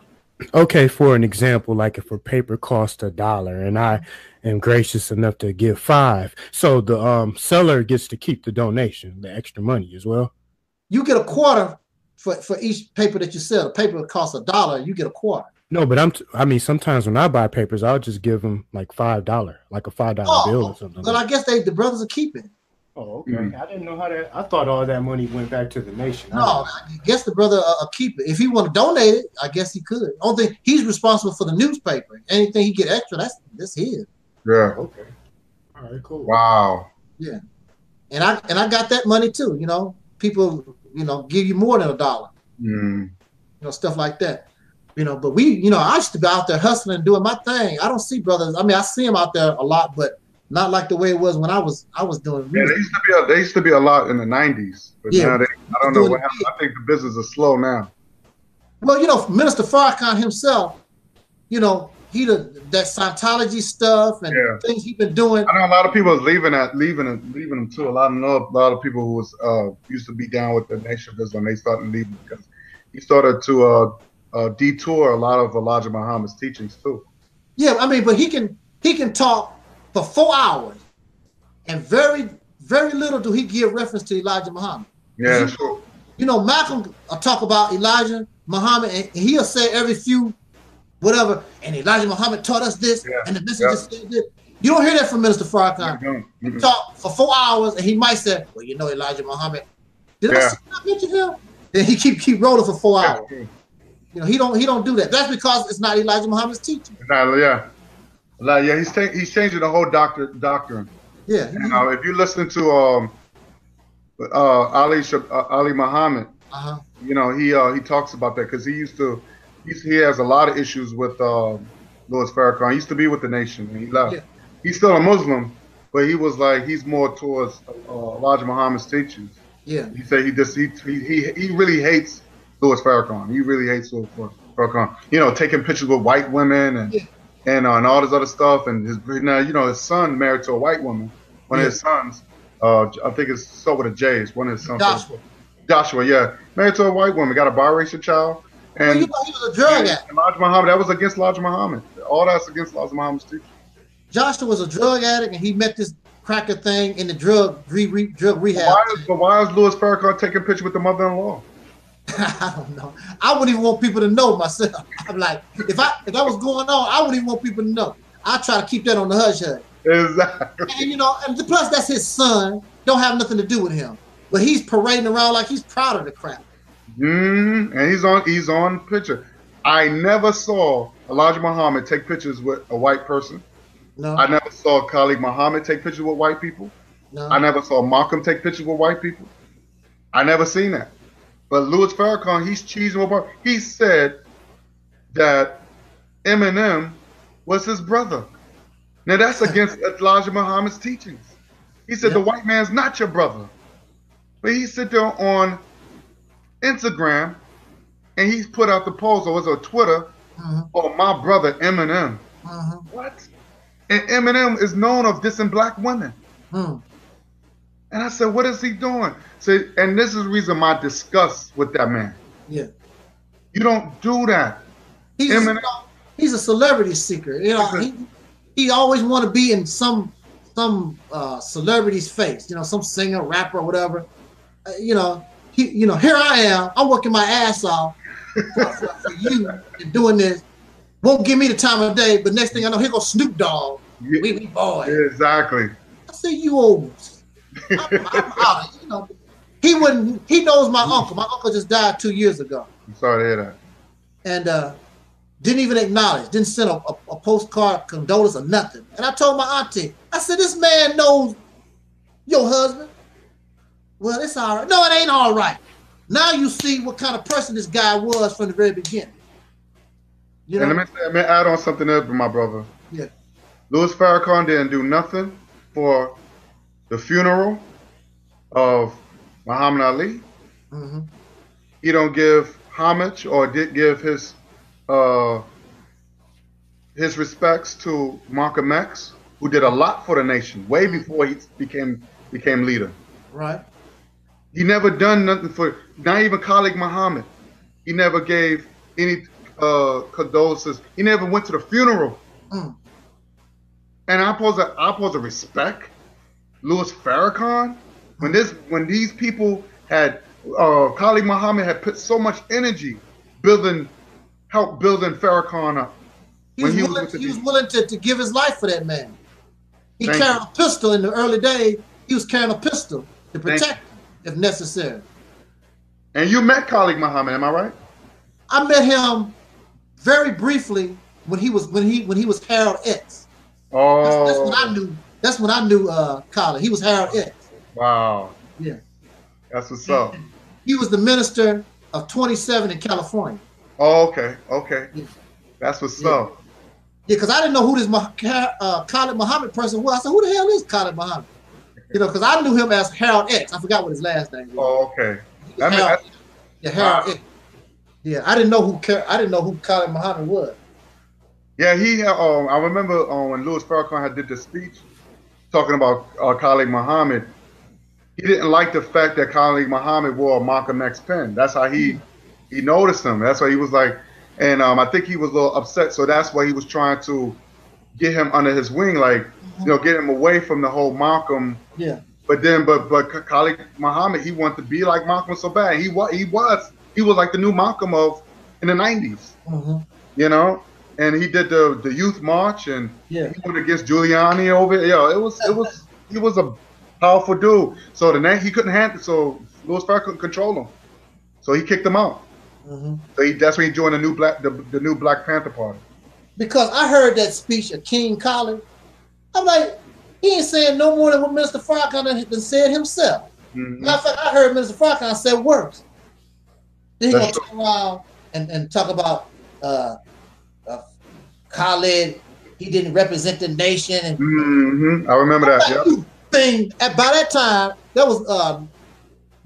I was totally out of the nation because I was totally out of the nation by 1990. Because I think King Khalid thing happened in 93 or 92 or something like that. Oh, okay, okay. I was totally out. I was trying to hang. I was still hanging strong around 80, 87, 88, I was still trying to hang. Okay. By 1990, I was like, I'm done. For real. And the only reason why I hung that long, because I was cool with it was a minister in Jackson, Mississippi. And I was living in Jackson, Mississippi at the time. Okay. And that brother didn't know the teaching. I said, man, how they make you minister? And he didn't know the teaching. Wow. So actually, we became roommates, and I would teach him the teaching. That's crazy. He didn't know, man. Because I was there, I'm like, that ain't Elijah Muhammad teaching. What are you doing? Well, no, brother. And I would show him. I said, I'm not going to just tell you. I'm going to grab the material and show you. No, brother, this is how it go. He had them brothers and sisters in Jackson all messed up because he didn't know. But he was the minister there. That's crazy. Yeah, but he was the minister. You know, brother Charles, he probably ain't even with him no more. A lot of people. It's funny because it kind of, I'm just going to add on some of it. Malcolm said, they said Malcolm used to catch ministers eating bacon. Yeah.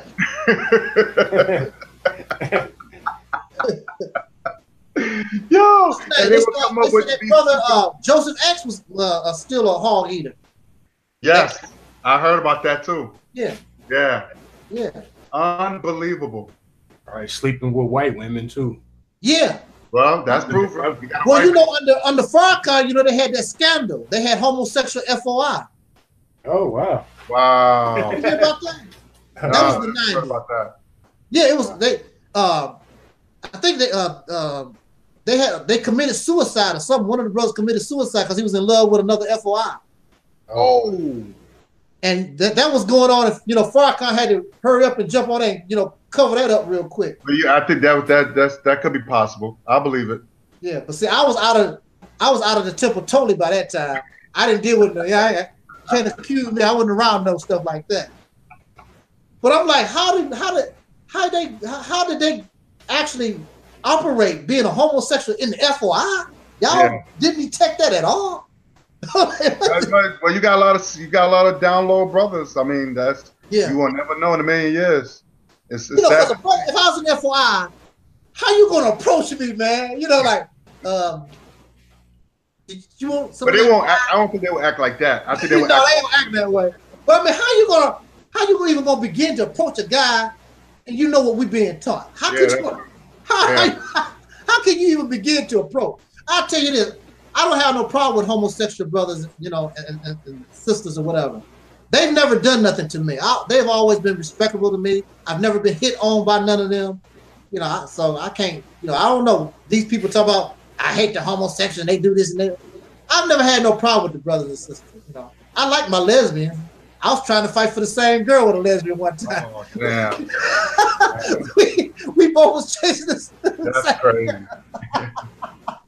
Not bad. I was locked up in the nut house. We both being this lesbian girl. We both trying to get the same girl. I said, I'm like, oh, come on now. You know, you making this not real, okay? You know, am I dreaming about this? You know, what's going on here? All right, guys. Let me just end this. We gotta end this. Yeah, go ahead. And I just want to say this is a very good discussion, and we got to continue this more, man. I had a really. So I just wanted y'all two. What is your last thoughts, and before we end it, like, what do you want to say? What is type of message you want to give, and we could just just end it with a nice food of thought. Yeah. You have something to say, Brother Craig? Okay, well, basically today it was you two guys' time to shine. You know, with the Africa, situation. I mean, I added a couple things in there, but I was unaware of what tonight's topic was going to be about. So I'm just going to wait for the for this video to upload, and I'll go back and rewatch it. Hopefully sometime tonight. But thanks once again. And hopefully we will be able to, share many more, topics and discussions and stuff like that here on this platform. So appreciate, you two brothers, taking time, out of your day, to come, teach. Yeah. So I'll let my brother, Taalik, get going. And if he has any final words he wishes to say on the subject matter or just anything, is goodbyes. I mean, go ahead, brother. Okay. The floor is yours. Well, I just want to let you brothers know I'm going to upload all of the videos from this channel to my channel called the Black Power Information Center. Nice. That's where I'm going to put these videos on the Black Power Information Center. Nice. So that's what I'm going to do. It'll be uploaded probably sometime tomorrow. If my software works, because I always get that free software. I don't want to act right sometimes. But also I'll be talking live tomorrow at 2 o'clock. Okay. And my subject is going to be defending Brother Ben X from Seti and Young Pharaoh. That's my subject. And because since his own brothers can't give him no defense, I'm going to try to help the brother out a little bit. Because he needs it. I'm telling you, that banging they gave Brother Ben, man, that hurt me. I'm not even a Muslim. I'm like, oh wow. Oh damn. But I always enjoy these talks. Not no debates.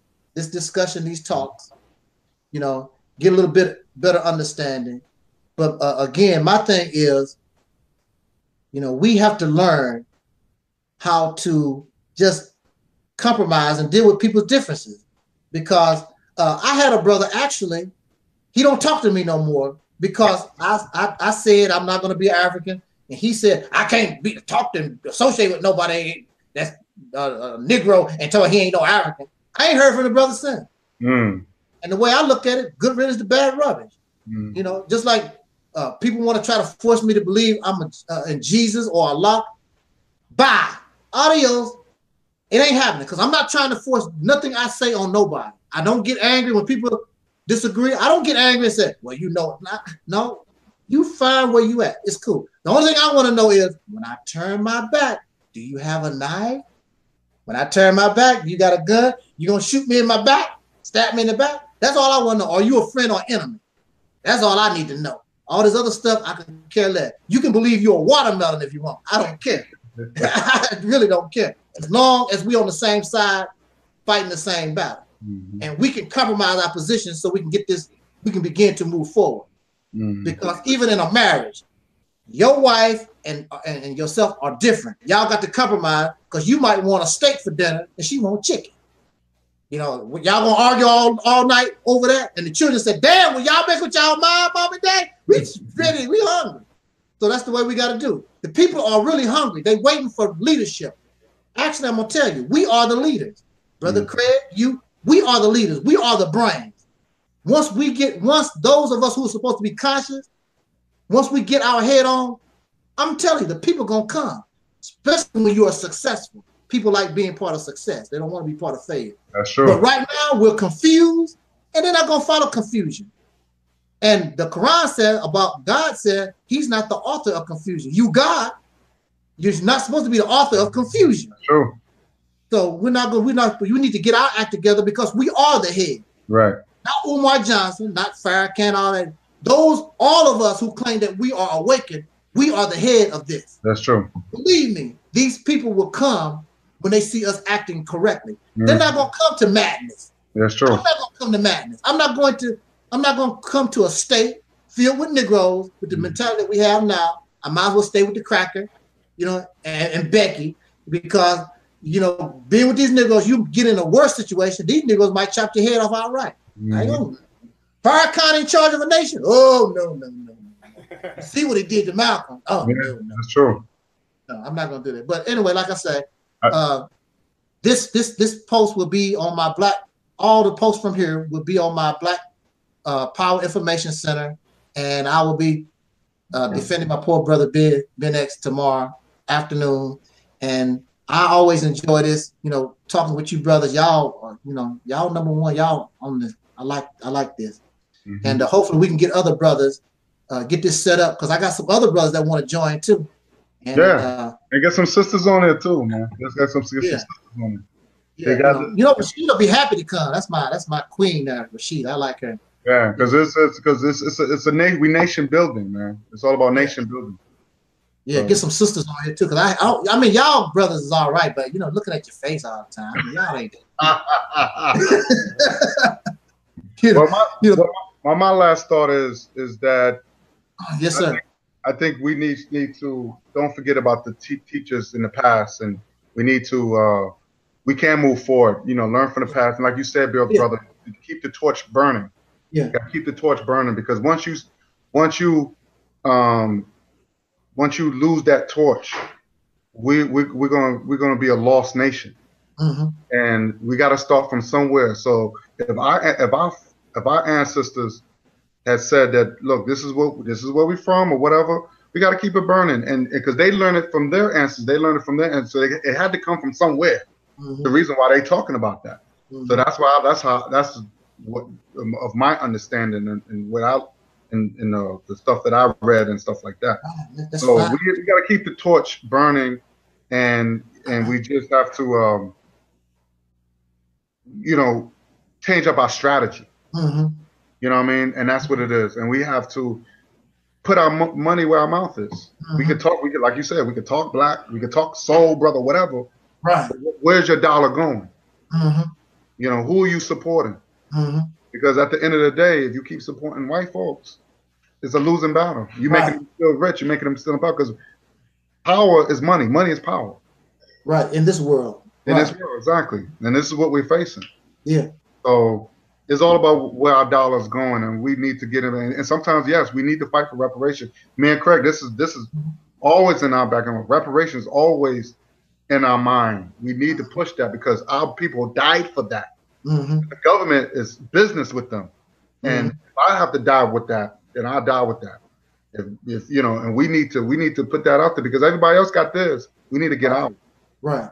And we need to, but we can't worry about what people are going to do with their reparation, whatever it's monetary, land. We can't worry about that. The question is, if we on the same page, we got to worry about what we're going to do with it. Right. Are we going to come together? And yes, we can go to Africa and build them up, and we can exchange and do business. It's all about doing business, and we can be respected. It's all about being respected. Right now, we're not being respected. You know, we always going to be looked at as savages and jungle people. And I don't like that. I don't like to be called a Negro and all this other stuff. I want to be. We have to nationalize ourselves, man, as a people. And right now we need to do that. And yes, I'm a rep that Pan-African flag to the day I die. That's it. That's it. I want to be buried with that shit. You know what I mean? So I don't rock no other flag but that. You won't find no American flag in my house. Yeah, that's demonic. You know, because I didn't come here. My people didn't come here. Our people didn't come here by choice. Right. They didn't come in by choice. And as far as what I know, I come from somewhere. I can't speak for anybody else. I know I come from somewhere. And when I spoke to my brothers and sisters from Africa, when the time when I was lost, I said, "Who am I? Because I'm here. I'm not African. I'm not black." So this one brother said from Africa, he said, "You got to come from somewhere. You got to come from somewhere." So that had me thinking, like, "Oh shoot, you're right." He said, "You're not." He said, "You're not white. You're not European. You're not Indian." So that's what that, and it came from one guy, one black man from Africa that said that to me. Changed my whole thinking because I was confused. 19, 18, I was lost. Didn't know who I was, and that's bad. But you got white people know where they from. They can tell you about Italy and Poland and Germany. Look at Donald Trump. He could tell you about Germany. He's German. He can talk about, he could be American all he wants, but when it comes down to his history, he'll tell you all about Germany. We need to do the same thing. So that's what I'm saying. We could be a powerful nation because it's all about money, power, and respect. We need that. And we don't got none of that shit. And that's where my frustration comes from. Okay. All right, brothers. All right, we out. Definitely. We'll talk again next time. Yes, sir. Craig, get some sleep. Yeah, get some sleep, Craig. Both of you guys. All right. Have a good night. Y'all too. All right, have a good night, brothers. Okay. Good night. Peace. Peace.